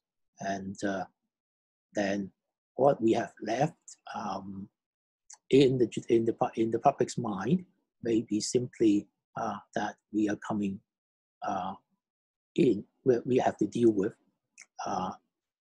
the dual state, the state of the law, which is diminishing, and the state of the prerogative that is centered on our chief executive in the SAR, who has been given a lot of powers.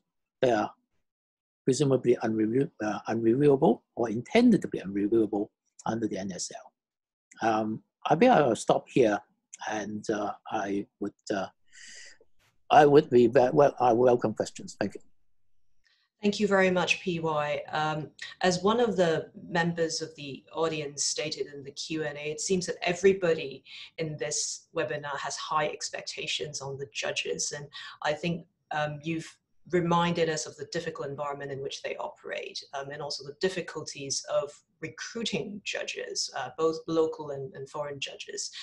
So on that note, I would now like to open the session to the panelists. Would anyone like to ask questions or give comments in the panel?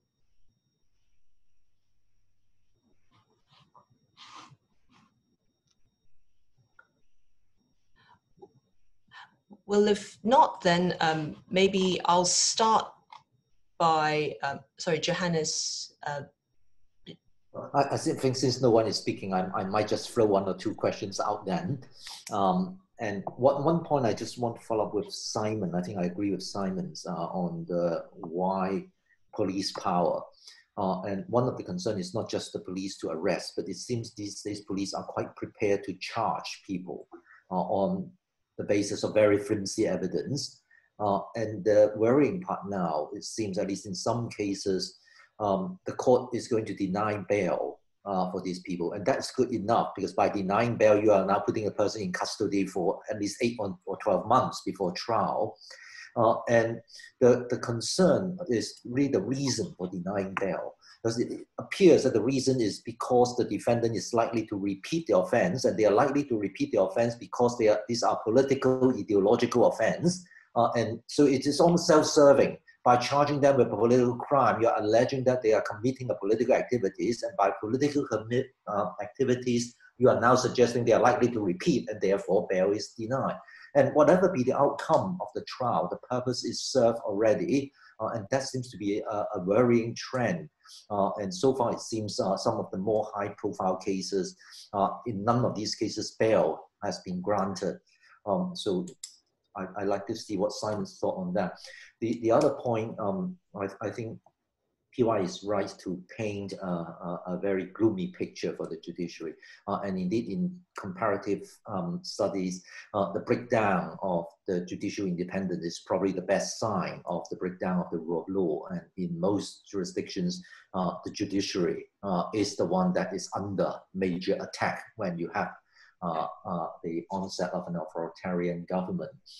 And one sad thing about the speech by the Chief Justice is the speech should be made by the Secretary for Justice, not by the Chief Justice. And the whole point or the role of the Secretary of Justice is to defend the judiciary when the judiciary has come under attack. And we see nothing from the Secretary for Justice, and the Chief Justice has to engage in the political debate. And of course, immediately he was attacked by various groups, and you put the judiciary into the center of controversy.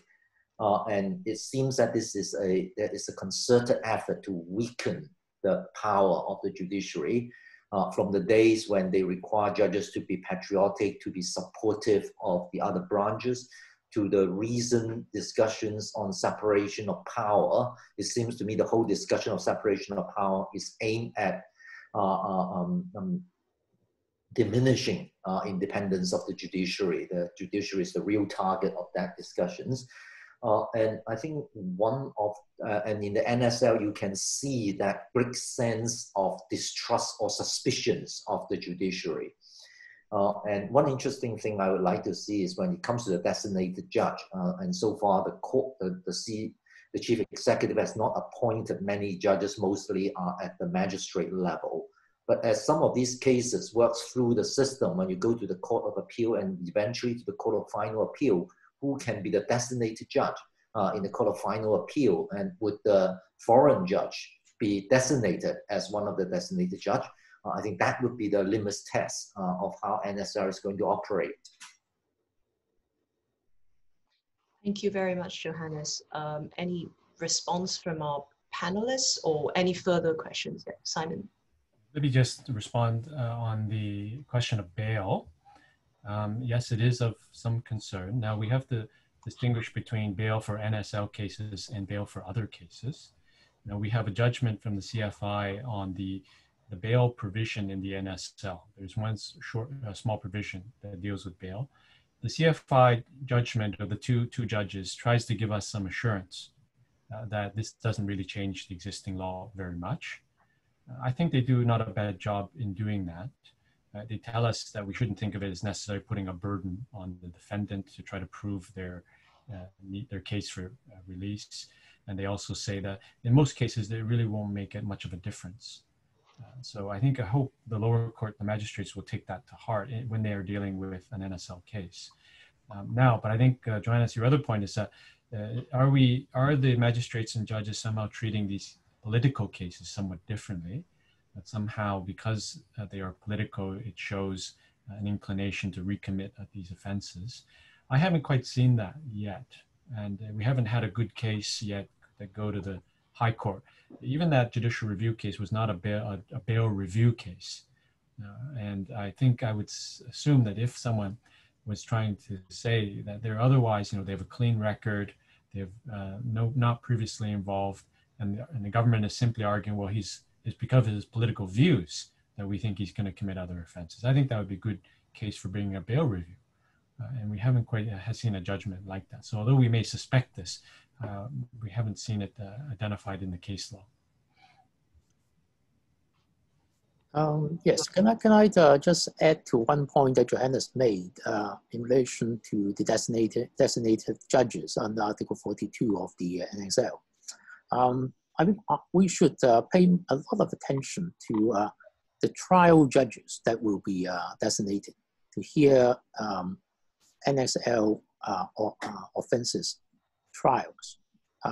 Magistrates or district court judges or court of first instance judges. So far, we haven't got any hint on who are going to be involved in these cases. That is also a litmus test for us. Thank you. Thank you very much, P. Wise and Simon and Johannes. I would now direct some questions to the panelists. So I've been looking at the questions, and I won't be able to read out those questions in the wording that they were posed, but I think they are related to the three types of questions. The first concerns, there are a lot of concerns about judicial independence, juxtaposed with the very high expectations that all of us have on judges. So in this group of questions, people ask, how should courts treat the national security law, and how should they handle national security cases? How activist or how defined should they should they be? This is related to the point made earlier on by Professor Lin about courts properly implementing law, what is meant by proper implementation. And of course, this also raises the issue of the hierarchy between the basic law and the national security law, again raised by Professor Lin earlier on. Should courts be willing to strike down national security law provisions that violate the basic law? The second question within this category of question has to do with how are we supposed to increase, are there ways of increasing or enhancing judicial independence? Given that this is the state of affairs, courts would have to deal with these cases. Are there ways of enhancing judicial independence? The second category of questions concerns not just the law or legal responses or judicial responses, but more generally, how should civil society and other institutions in Hong Kong react to Chinese advances of national security? And this harks back to Paulo's presentation and chapter. We see that Macau and Hong Kong, in the past at least, or arguably the present, they are on two different paths, as in Macau, civil society is much weaker, and hence we see that the security advances or impositions from China have correspondingly also been much weaker. And people have been saying that, well, perhaps Hong Kong should avoid being so antagonistic so that we wouldn't attract such radical responses from China. Like, it's a chain of action and reaction. How would you evaluate statements like that? Should we go down Macau's path? I was also very surprised to hear from Paulo that there are now suggestions in Macau about revising certain criminal procedures in light of what has happened in Hong Kong as well. So that's a second category question. And the final category, this is not raised in the Q&A, but it's a very interesting issue that came out from Professor Lin's presentation about the idea of amending the basic law so that it would become the sole basis of Hong Kong's constitutional law. So basically, China now views that the basic law is not an adequate basis of Hong Kong constitutional law, and so they directly apply the PRC constitution. Is the idea of amending the basic law so that theoretically, at least, we could see it as being the sole basis, anything but is it worth pursuing at all? So I'll leave the remaining 5 minutes or so to our panelists. Does anyone like to, in the panel, like to reply to the questions?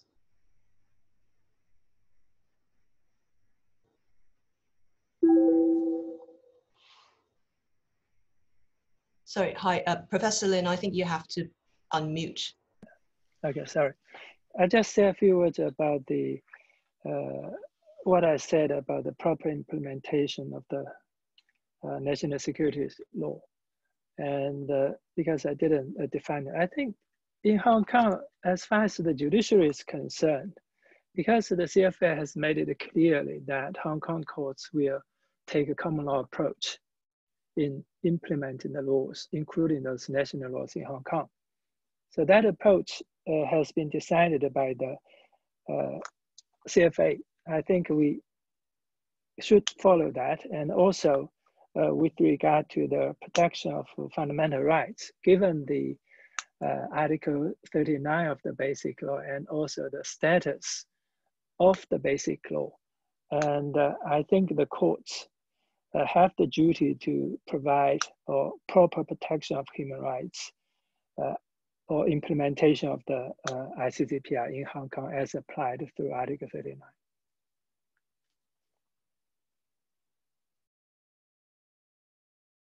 Okay.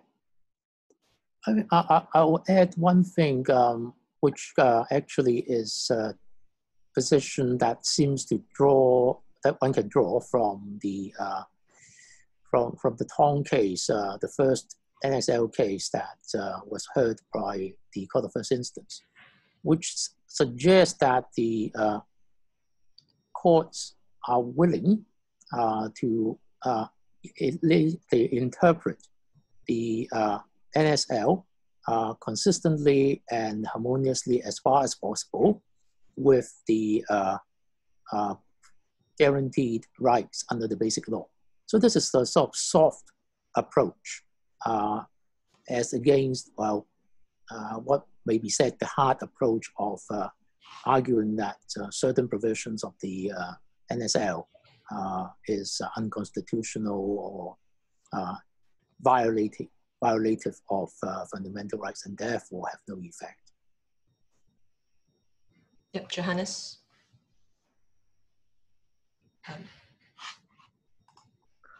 Just make a quick point on enhancement of judicial independence.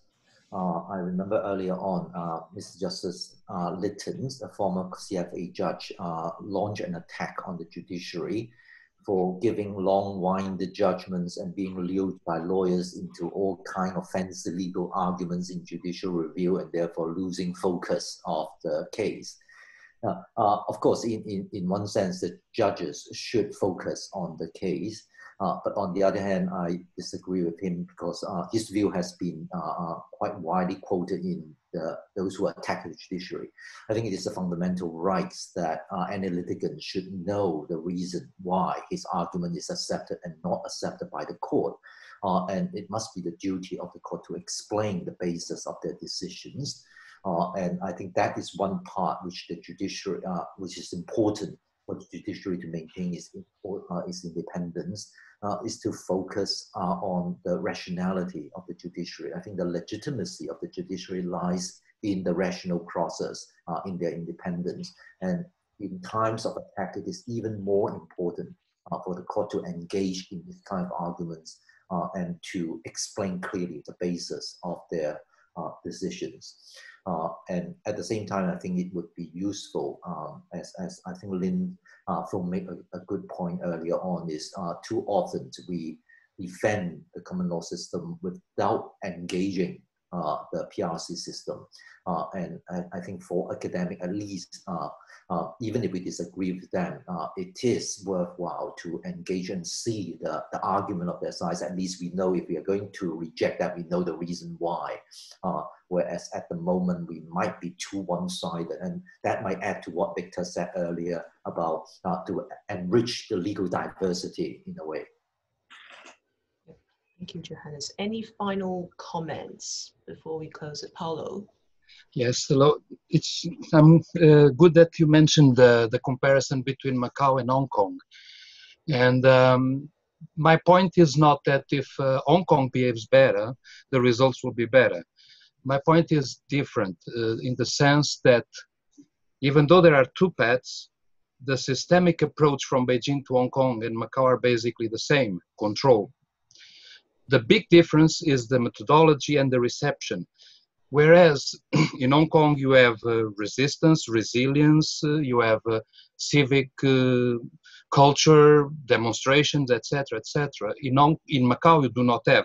In Macau, everything is much more docile, much more prone to what comes from the center.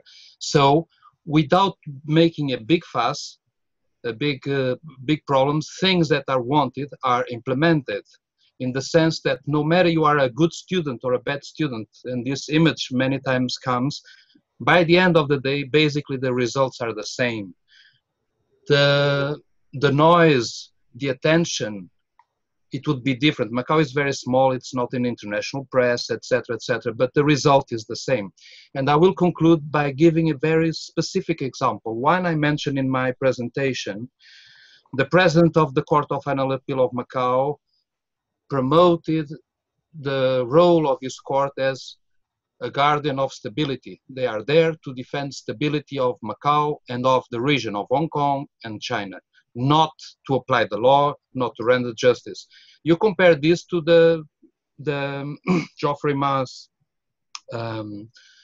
paper communication that he made last week, where he defended the courts, the role of the courts, application of the law, etc., etc. So you can see in these very small examples the difference. Here, whatever it is supposed to happen will, in a docile and energetic way, happen. Whereas in Hong Kong, it is usually met with resistance. But by the end of the day, the policy is the same.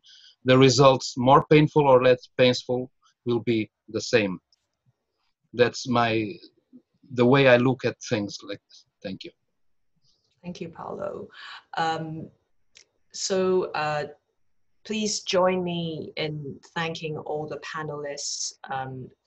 Thank you very much for your highly fascinating presentations and comments and questions, which give us lots of food for thought. We don't have enough time to continue with all the exciting discussions, but hopefully we'll be able to continue these discussions on another occasion. Thank you to all participants for tuning in from the various time zones and despite the difficult circumstances. Thank you very, very much once again. If you're interested in purchasing the book, there are details in the email that was sent to you. And please let us know if you have difficulty accessing the discount coupon. Thank you very much once again. Thank you very much.